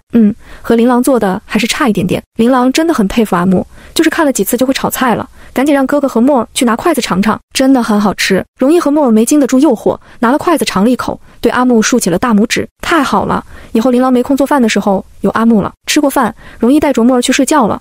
阿木陪着琳琅在院子里散步消食。阿木，有一样很重要的药我已经研究出来了，明天给你做试验，看看能不能用。对于自己研制的成果，琳琅很满意。前世为治病救人，他就研制成功了，现在驾轻就熟。还有一些药和工具需要一段时间，我有把握治好你的脸。你呢？害不害怕？毕竟对手术是未知。琳琅转头看向阿木，不怕。阿木很坚定，最坏也不会比现在更糟糕。琳琅，我并不在乎我的脸，真的。他告诉琳琅，其实这张脸是我自己毁掉的。当一个人无力自保时，长得好看只会成为负担。要自毁容貌自保，当时阿木遭遇了什么，琳琅可以想象。这个世界总是存在那些该下地狱的变态，阿木当时有多决绝，恐怕是怀着死去的心。琳琅轻轻抚摸阿木脸上纵横交错的伤疤，尤其是眉心那里深可见骨。阿木，他真的好心疼，那时候他才12、13岁啊，就要经历那样的事情，他有多痛，有多害怕呀。他伸手环抱住阿木的腰，阿木，以后有我一定保护好你，不让人欺负你。阿木浑身一僵，接着放松了下来。他是琳琅啊，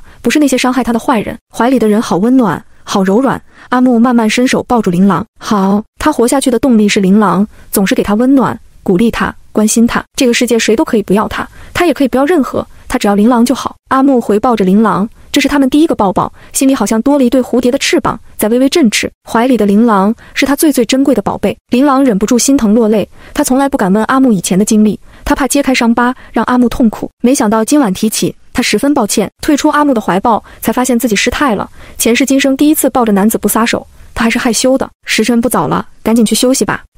把阿木的衣裳都给哭湿了。阿木用袖子给他擦眼泪，已经不痛了。琳琅不哭，现在是不痛了。伤疤看着是留在了脸上，其实留在了心里。琳琅看着阿木，阿木，你很勇敢，因为当时有想见的人，所以哪怕再痛，我都咬牙坚持了下来。阿木牵着琳琅的手慢慢的走，可是当信念崩塌后，觉得一切都是个笑话，死反而是解脱。琳琅知道阿木12、13岁开始遭受身体的折磨，远不如他在意的人抛弃他更痛苦。他紧紧握住阿木的手，阿木，你还有我，还有爹、哥哥和沫，我们是家人。阿木，只要你不离，我便不弃。阿木躺在床上，嘴里呢喃的重复，你不离，我便不弃。第24章，他迎来了重生。日子就这么平淡的往前过。苏锦瑶每天天不亮就来荣家，教容易和沫练武，还会帮他们卖猪肉。只要他往店里一站，总会多一些大姑娘小媳妇，谁让她长得好，身份又尊贵呢？莫觉得师傅就像咱们家那只骄傲的大公鸡，长得虽然好看，可是脖子抬得太高了。琳琅告诉莫，你师傅这样做是对的，若是太平易近人，容易拈花惹草。看了一眼外面一个个痴痴望向师傅的女子，莫总是小大人般无奈叹息，为奴为婢有什么好？自由它不香吗？这句话是琳琅跟他说的，他记在了心里。沫很忙，上午要练功夫，下午跟着阿木读书学习。琳琅买了不少书回来，每次看到阿木认真的教沫读书写字的时候，他身上仿佛被镀上了一层光，十分的耀眼。琳琅也没闲着，把卤肉的方子卖给了镇上的酒楼，5两银子，去铁匠铺花了2两银子定制做手术的工具，剩下的3两银子给了王大夫，托他购买一些需要的药材。每天去山上挖药材的时候，琳琅都会去别院陪宋氏，跟他说说话。宋氏脚上的伤好了之后，陪着他在四周走一走，偶尔还会去看看普通百姓的生活。有琳琅陪着，宋氏状态越来越好，少了伤春悲秋，脸色好了许多，长了点肉。李嬷嬷可太感谢琳琅了，对他越发的尊敬。等琳琅把宋氏的药做成药丸子，7、8天过去了，容伯文还没有回来，兄妹俩很是担心，打算明天去一趟县城，就怕爹遇到麻烦，他一个人在县城孤立无援。琳琅担心爹那么多年没出去过，万一仇家还在，那可就糟糕了。他心中很是自责，当初就不该让爹去冒这个险。容易心里同样担心，爹一向做事稳妥，就算是遇到了危险，他肯定会想办法托人回来告诉我们一声。或许是遇到什么事情耽搁了，我明天去县城打听一下就知道了。莫皱着眉头，双手合十，请老天爷保佑爹爹平安。最自责的是阿木，他觉得自己太没用了，不能给家里帮忙，还让爹为了他去冒险。现在他说什么都那么的无力，愧疚地看着琳琅和容易。爹爹吉人自有天相，肯定没事。琳琅给容易准备盘缠，明天一早出发去县城。一家人刚睡下，后院门被打开了，纷纷睁开眼睛。琳琅拿了床边的木棍，悄悄走出来，在堂屋遇到同样拿着木棍的容易，两人摸黑往后院去。听到响动，阿木把墨挡在身后，悄悄走到窗前，透过缝隙看后院的情况。爹！听到阿木的喊声，琳琅和容易一看，可不就是爹吗？兄妹俩跑了过去，看到全虚全已回来的老爹，红了眼眶。容伯文把包袱给了容易，提着灯笼，笑着说道：“爹还没吃晚膳，想吃琳琅做的鸡蛋面了，我这就去给爹爹做。”琳琅擦了眼泪，赶紧去了厨房。这辈子他真的再也不想经历失去亲人的痛苦了。爹好好的回来，他安心了。他此刻才意识到自己有多没用，还不够强大，总说要保护家人，保护阿木。可是如果事情来了，他根本无能为力。他要强大起来，等阿木的手术成功后，他就去医馆看诊。阿木喊了爹后，就来厨房给琳琅烧火。看他红红的眼眶，心中暗暗发誓，以后再不能让琳琅难过。他不能安于现状，要强大起来，保护这个家。前面容易已经给容伯文介绍了墨，对这个漂亮可爱的孩子，容伯文怎么会忍心拒绝呢？墨啊，以后这里就是你的家，安心住着就是。谢谢爹。爹爹看起来长得很粗犷，可是很慈爱呀。墨很喜欢这个爹爹，叫得甜滋滋的。容伯文被稚嫩的声音叫着爹，心里软得一塌糊涂。好孩子，一家人围着容伯文，仿佛有了主心骨，等他吃好喝好，听他说县城的事情。容伯文从包袱里拿出一沓银票，递给琳琅。琳琅，这是你交给爹的任务，还好顺利的完成了，你数数。琳琅接了过来，全是51张的银票，一共6张。他惊喜的道：“爹这么厉害，卖了这么多银子，那是你的菜谱好，值这价。这么好的东西，容伯文当然不能随便贱卖，他找的是在其他地方有分店的大酒楼，给得起价格。”容伯文告诉4个孩子：“我在县城买了一套院子，院子不是很大，但是环境比较好，住起来安静，没有那些麻烦的邻居。”他拿出地契递给琳琅，写的是琳琅的名字，你们都没意见吧？3人齐齐摇头，他们一点意见都没有，是琳琅挣的银子，写他的名字应该的。琳琅不同意，爹，你是一家之主，上面怎么能写我的名字？容伯文笑着道：“爹老了，马上你和阿木成亲，有了小家，需要房子，你哥哥是男子，想要什么应该自己去挣，就这么决定了，你收好。”接着他拿出了户籍，推到阿木的面前。我顺利进了县衙，一直没遇到合适的人，所以耽搁了几天。琳琅和阿木都激动地看着面前的户籍，又有些紧张。有了这个，就代表阿木不再是黑户，他以后可以光明正大地走出去。可是正是有了这个户籍，阿木将正式和过去告别，他再也不是那个备受折辱的人，他迎来了重生。大家都盯着阿木，知道他现在的心情肯定五味杂陈。若不是万不得已，谁想抛弃自己的身份，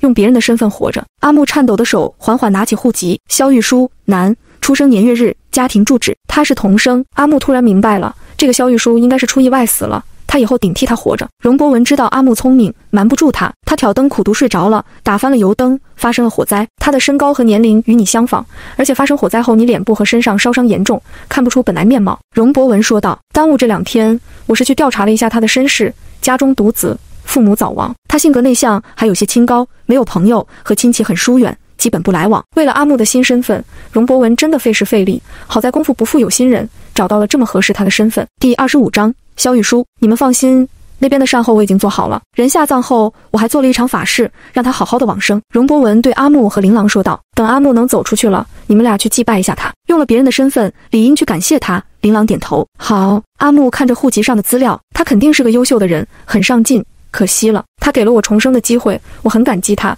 应该去拜他。阿木一直盯着户籍，心里感慨万千。琳琅伸手握住阿木的手：“阿木，爹爹已经安排好了一切，不会出任何纰漏，你以后就是萧玉书，要坚信这一点。”“我就是萧玉书。”阿木回握住琳琅的手，抬起头，站起来，跪在容伯文的面前：“谢谢爹。”容伯文把阿木扶了起来：“一个女婿半个，以后好好对琳琅，爹做什么都是心甘情愿的。”阿木看向琳琅：“爹，我会努力当个好丈夫，做个好父亲，孝敬您。有你这些话，我很欣慰。不过还得看你的表现，若是对琳琅不好，看我不收拾你。”想着阿木也是可怜，被欺辱折磨，被抛弃被放弃，看着聪明，其实情感方面并不成熟，还是个单纯的少年。容伯文让他坐下说话：“你放心，若是琳琅欺负你，对你不好，我一视同仁，一样收拾他。”阿木立刻说道：“爹，琳琅很好，对我很好，没有欺负我，是个有良心的。”哪怕只和阿木相处几天，也能看出他至善至纯，很有责任心的男子。他信他。夜色已深，琳琅知道爹赶路辛苦，爹去休息吧，有事咱们明天再说。容伯文视线从容易到琳琅墨，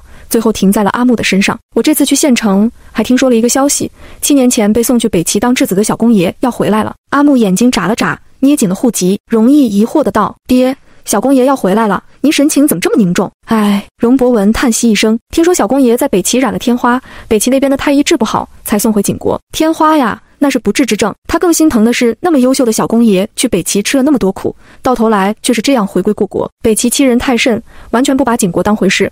北齐并没有传出哪里有爆出天花，小公爷怎么会感染？他们扼杀了一个国之栋梁，是在挑衅我们景国呀！容伯文义愤填膺，还是景国的兵力不足，武器更比不上北齐，只有受气的份。这些年，景国几个皇子斗得厉害，根本不懂得应该欲攘外者必先安内。琳琅和容易第一次听爹说起国家大事，毕竟是在京城当过仵作的人，认识和普通老百姓有所不同。安昌侯府可以说是景国的悍将，可惜最后成为了几个皇子夺嫡的牺牲品。当年小公爷是代替太子前去为质子，太子身体不好，怕去了北齐回不来，皇后跪在乾清宫，皇帝最后让小公爷去了。小公爷是皇后哥哥的儿子，最优秀的嫡长子。说到这里，大家都沉默了。他们不过是小人物，没办法改变一个朝代一个国家。容易捏着拳头站起来，我要努力习武，明年一定考个武状元，报效国家，保家卫国。好了，去睡吧。容伯文拍拍儿子的肩膀，打了个哈欠回了屋。琳琅小声安慰容易，哥哥我相信你肯定可以，爹还不知道苏四公子教你功夫，莫儿也相信哥哥一定能考上武状元，还给了容易一个加油的手势。阿木拿着户籍，哥，我们一起考状元。容易立刻恢复了斗志昂扬，我会努力考上，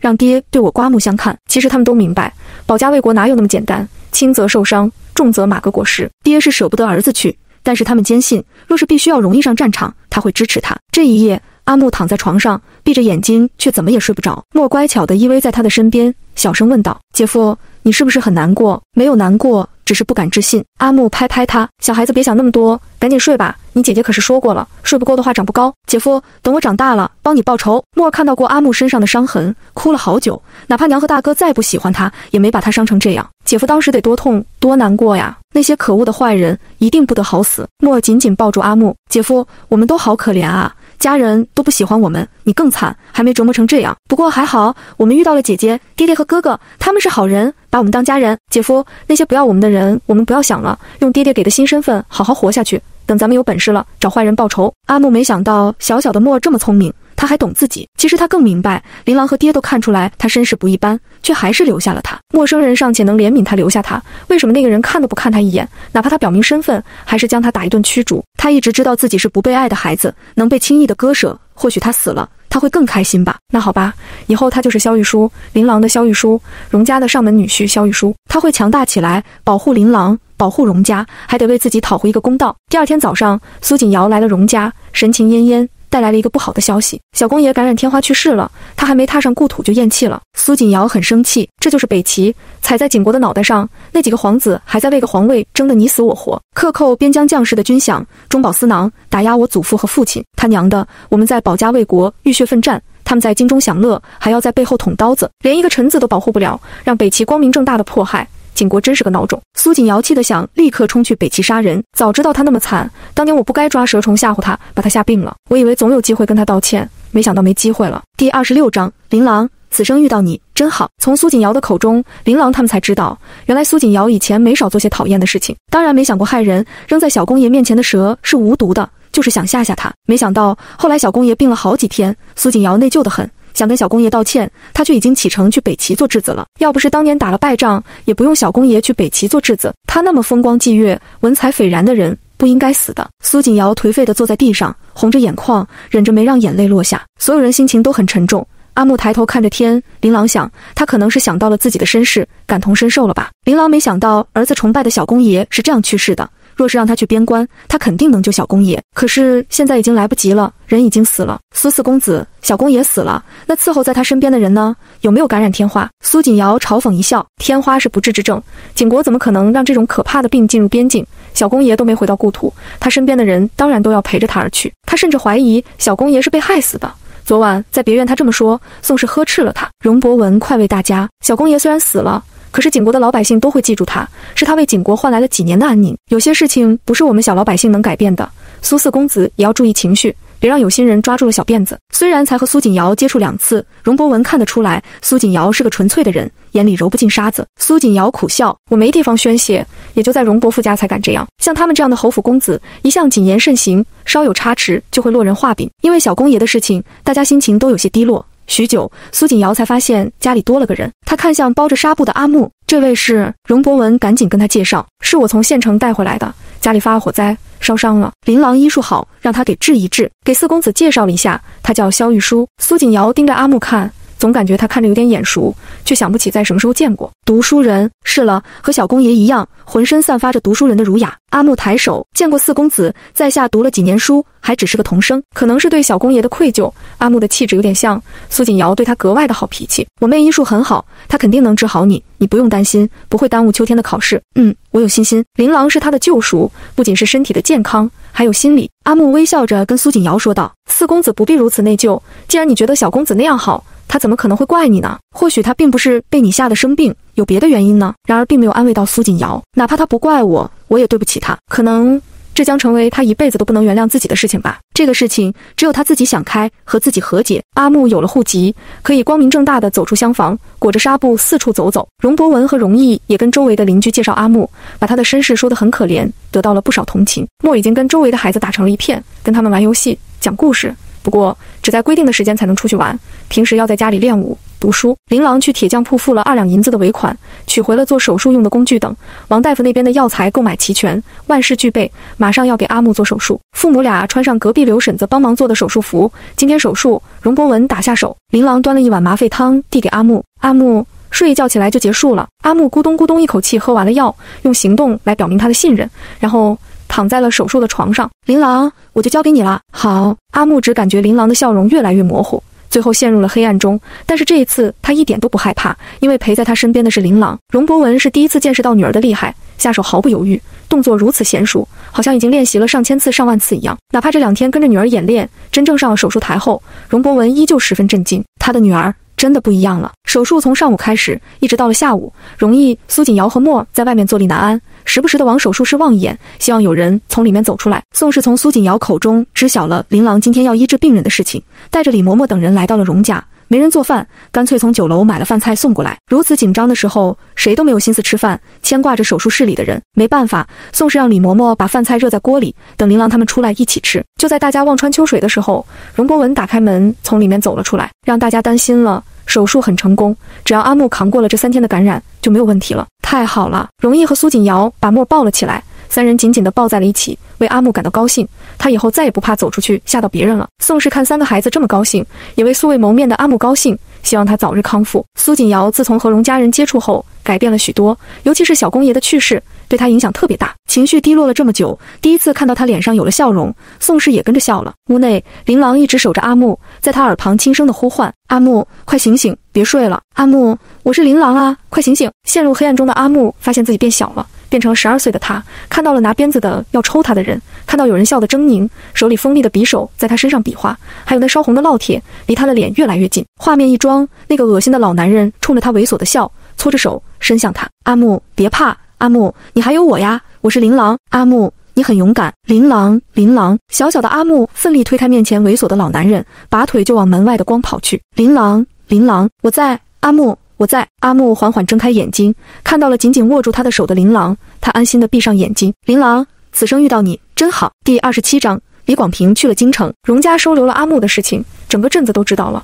听说琳琅给人家脸上的伤治好了之后，阿木就是容家倒插门的女婿了。关于容家的女婿，众人想起了李广平，就这么悄无声息地离开了鹿儿镇，不知道躲去了哪里。当然躲去了京城。李广平想来后，就让父母把房子和地给卖了，带他去京城。他说，越危险的地方越安全，更何况那里有更好的大夫。他不能断胳膊断腿，不然他这一辈子就完了。李婆子知道儿子得罪了安昌侯府，继续住在鹿儿镇，他们一家子会被欺负死，他们就指望儿子养老送终，肯定不能让儿子成个废人。老夫妻对李广平一向言听计从，当晚就去找了镇长，卖了房子和地。当晚李老头驾着牛车，带上能用的东西，悄悄去了京城，连夜赶路。第2天天亮到了京城。他们没进城，而是在郊外租了一个院子，请了京城的大夫给李广平接骨疗伤。李广平害怕庸医害他，让他爹先去京城打听一下，不能听信旁人，一定要去医馆打探，不能花冤枉钱。咱们家的银子经不起折腾。李老汉听了李广平的话，果然请了最好的外伤大夫回来，没有花冤枉钱。另外，李广平还让李婆子和李月娥去京城里面找活干的时候，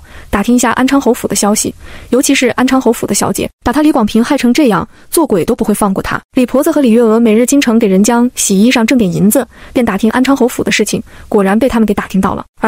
害你的那个根本不是安昌侯府的小姐，安昌侯府的小姐在10几年前落水失踪了，生死不知。她是东平侯府的庶出小姐，叫顾元芳，得了安昌侯府老夫人的眼，养在安昌侯府。李婆子害怕，要不算了吧，咱们老百姓哪里斗得过达官显贵，他们捏死我们就如同捏死蚂蚁一样轻松。儿子好不容易接了骨，眼看着能好起来，他真的害怕呀。那天的事情仿佛还在眼前。李老汉也劝他们斗不过侯府，让李广平歇了心思。李广平嘴上答应，依旧让李婆子和李月娥多打听顾元芳的事情。咱们知道他是个什么样的人，以后离得远一点也算是自保，心里却不会善罢甘休。他打听顾元芳就是要抓住他的弱点，到时候好报复。回到京城的顾元芳一直住在安昌侯府，伺候在老夫人的身边，并没有说是苏锦瑞把他遣送回来，只说想老夫人了，连夜回京，把老夫人感动的抱着他心肝肉的叫，还是咱们芳儿贴心，小姑娘心细，哪像那4个莽汉，眼里没有我这个祖母，只有他们那柔弱不能自理的娘。姑祖母，表哥们是男子，没那么细心，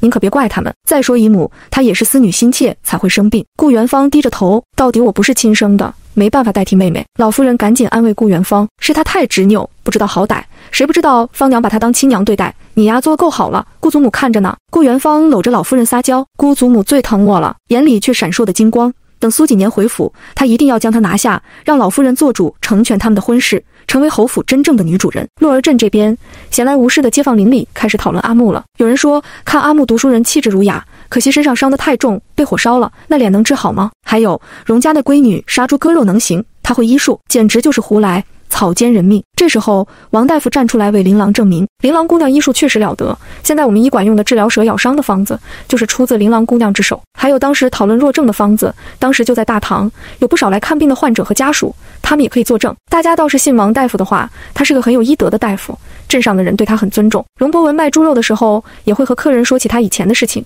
他当年拜师学艺，本来是要学医，谁知道学了仵作的本事，愧对师门啊。还好琳琅聪明，从小就喜欢看医书，学了本事，现在医术不错，也算他对得起师门了。荣家10几年前搬来洛儿镇，大家并不知道他们的底细，以为就是个杀猪匠，就现在容伯文说他是仵作，都没人相信。容伯文大喝一声，你们等着！进屋拿出他前段时间去衙门拿的证件，这是我刚刚换的新的，看到这个印章没有？县衙的印章。这下大伙都相信容伯文了，纷纷往后退了几步。仵作可不是个吉利的活，怕什么？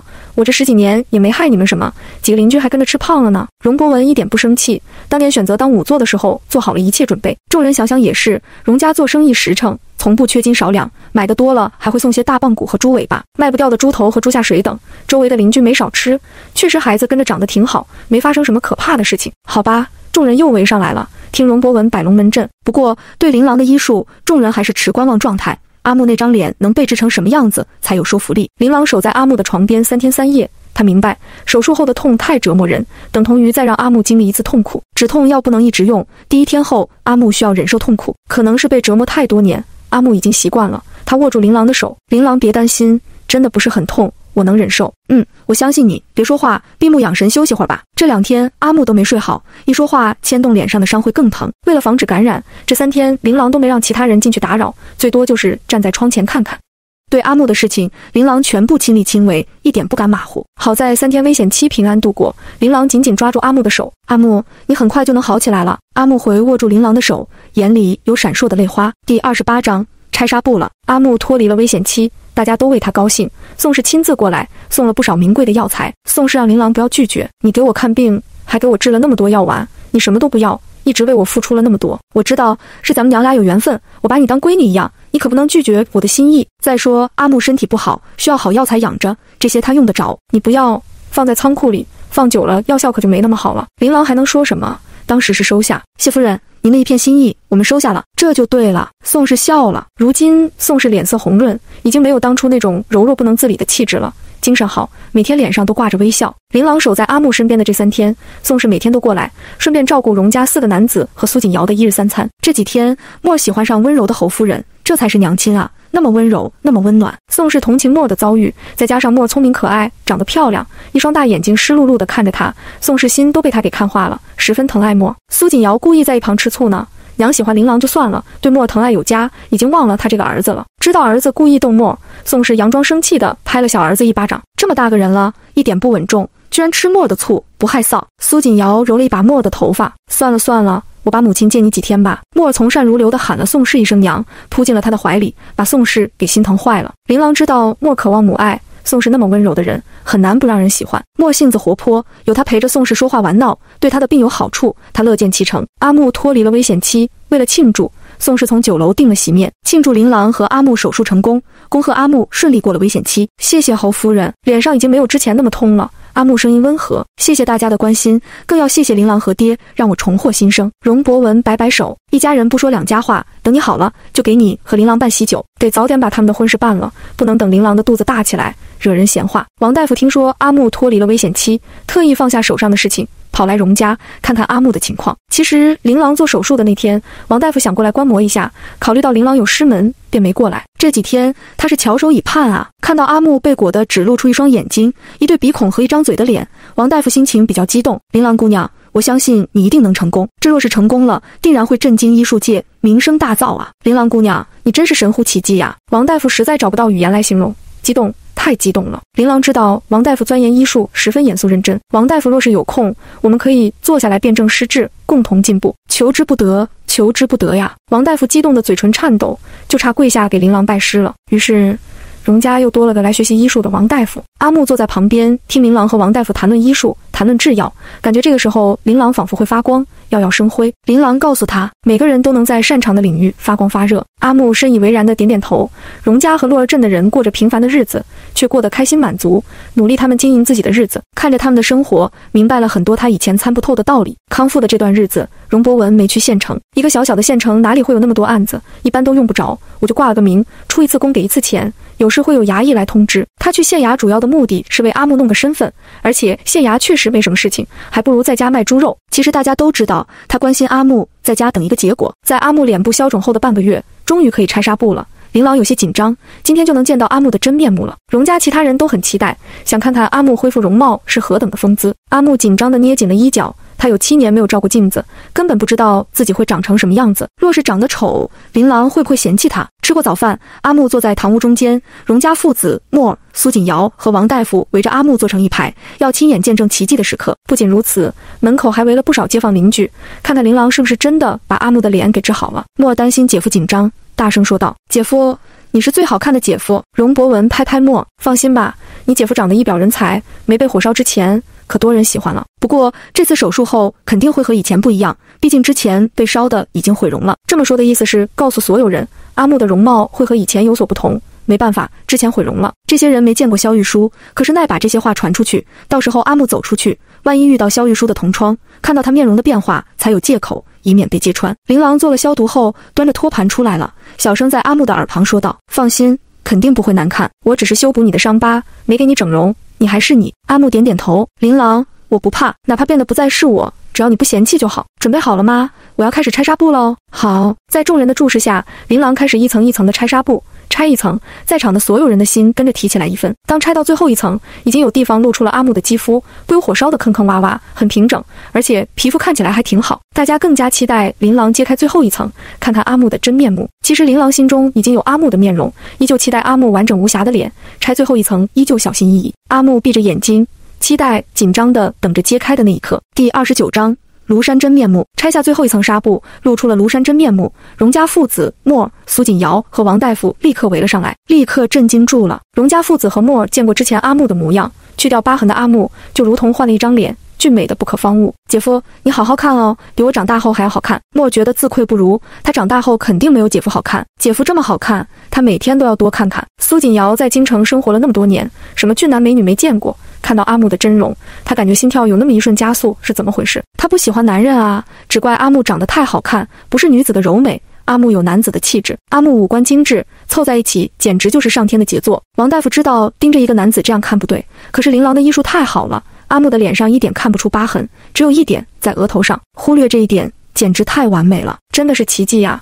王大夫很想伸手摸一摸，努力克制住了。外面围着的街坊邻居踮着脚歪着头，想看得究竟，被里面的人围着，一点都看不到。琳琅拿出一面镜子，阿木，睁开眼睛看看吧，看看自己的样子和以前有没有改变。阿木这才颤巍巍地睁开了眼睛，接过了琳琅手中的镜子，慢慢放在了面前。这是他12岁后第一次看到自己的面容，确实是一张好皮囊，其中还有那2人的影子。小时候他也期待过自己长大了会是什么样子，如今看到了，心里却如此平静，一点惊喜都没有。见阿木盯着镜中自己，神色平静，没有多的表情，琳琅知道他肯定想到了过去，那些人伤他太深，以至于不想看到他们的影子。琳琅凑过来看着镜中的阿木，微笑的道：阿木，你额头上的疤痕太深，深可见骨，这一处没办法让你恢复如初，我把它留着，你看像不像一弯浅淡的月牙？没关系的，琳琅，你做的已经非常好了，挽救了我这张脸，让我能如常的面对一切。阿木看着镜中的琳琅，对他露出笑容，无论我的脸变成什么样子，我都能接受，他就是我。说好了要忘掉过去，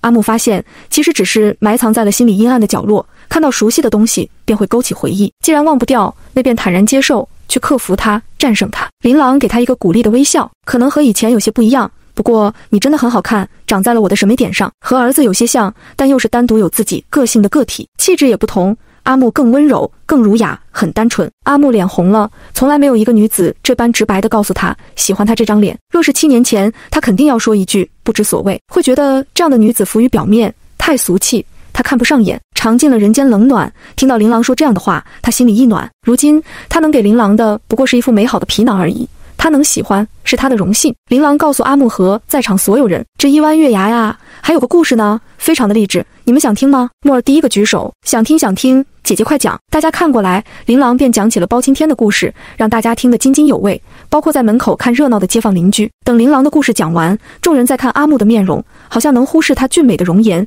只看到那一弯浅淡的月牙。阿木突然觉得自己被升华了，那他是不是也得努力做包青天那样的好官？他摸了摸额间的月牙，从此包青天就成了他奋斗的目标，成了他的偶像。琳琅微笑地看着阿木的变化，人啊，有了目标才会努力，才会活得精彩。通过包青天的故事，大家不会特别在意阿木的容貌，会不自觉地对他产生别的期待。有了大家的鼓励和支持，阿木肯定会越来越好。当然，大家看到阿木的容颜后会被吸引，美好的事物被喜欢，再正常不过。街坊邻居过来恭喜容博文，老容啊，你这次可捡了个好女婿，长得好，还是个读书人，恭喜恭喜啊！阿木遇到老容和琳琅，也是他有福气，若不是他们救了他，恐怕都活不下去。现在还把脸上的伤治好了，大难不死必有后福啊！阿木，你可不能狼心狗肺呀，要懂得感恩，以后好好孝顺你岳父，对琳琅好。阿木站起来向大家作揖，会的，阿木都记下了。老容啊，等办酒席的时候通知大家，我们也来沾沾喜气啊！容博文拍拍阿木让他坐下，脸上乐呵呵的，一定一定，谢谢大家伙呀，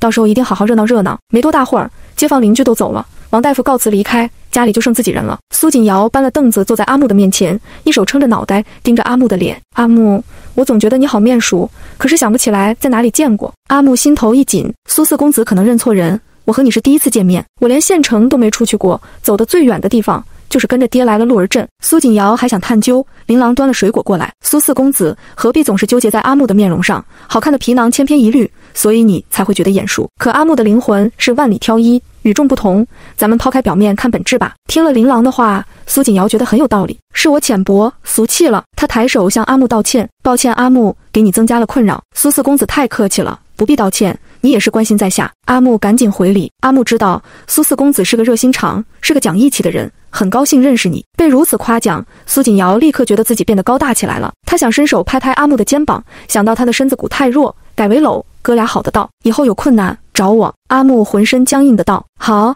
有问题一定找苏兄。第30章，雄风是什么风？和琳琅单独相处的时候，阿木问他，琳琅，那位包拯大人是真的存在吗？当然存在，存在于每朝每代，在每个爱民如子的青天大老爷身上。琳琅给阿木涂好药，收好托盘，坐在他的对面。阿木，我生已悦我，而非他人所困。阿木红着眼眶看着他，琳琅，谢谢你。琳琅瞪了他一眼，爹是怎么说的？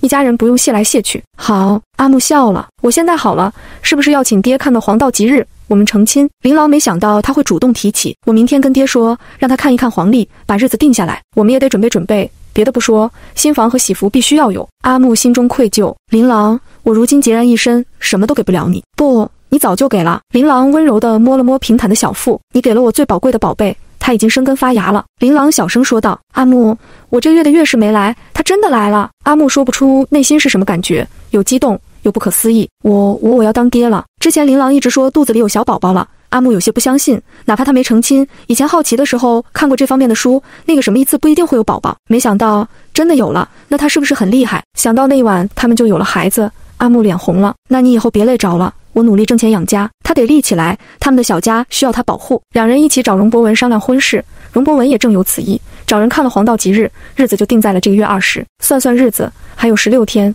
容家忙起来了，容家父子忙着给两人准备新房，之前的嫁妆当然不能用了，新房里全部要买新的。如今家里有银子，容博文不想委屈女儿，要准备最好的，被琳琅拦下了。爹，不可炫富，和之前差不多就行。容博文懂，突然办得那么好，周围的人肯定会起疑心。爹不想委屈你，一辈子就成这么一次亲。爹，这些都不重要，只要我和阿木以后日子过得好就行。琳琅觉得不要铺张浪费，举行一个淳朴的婚礼就行，最重要的是以后的生活。容博文同意了。好吧，听你的。琳琅秀活不行，宋氏揽下了做喜服的任务。我身边的人秀活都不错，交给我们吧，保证给你做得漂漂亮亮。宋氏心疼琳琅没有娘，她那么喜欢琳琅，能给她做喜服，是把她当做女儿对待。琳琅感激的道：“麻烦夫人了，我今天和阿木买好布匹就送去别院。”不用那么麻烦，我都准备好了。今天来呀，就是来给你和阿木量身的。宋氏拿出软尺，亲自给琳琅量尺寸，不知道为何眼里蓄满了泪水，仿佛自己要嫁女儿一样。阿木是苏锦瑶去给量的，你以后可得对咱妹好，不然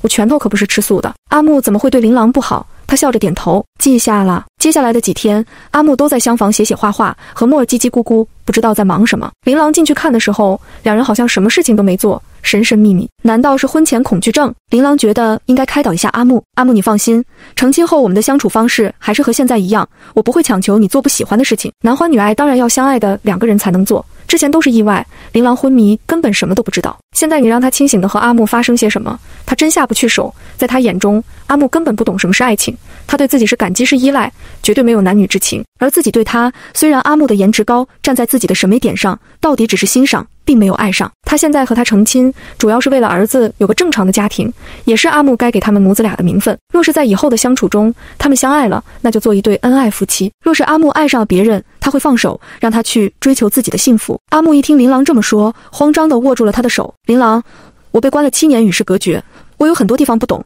你教我好不好？琳琅没和丈夫相处过，她同样不懂。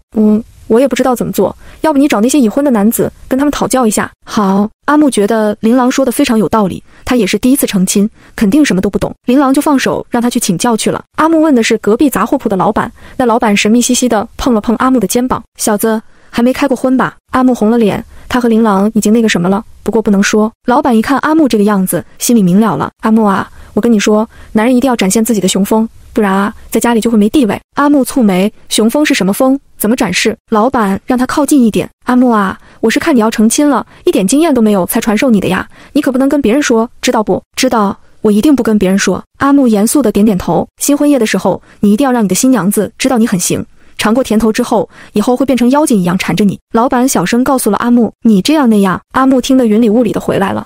那晚发生的事情出于本能，具体怎么做的，因为中毒的原因他都不大记得了。难道是自己那晚表现得太差，琳琅没尝着甜头，所以没有变成妖精一样缠着他？回想这1个多月琳琅对他的态度，再对比杂货铺老板娘对老板的黏糊，确实是的。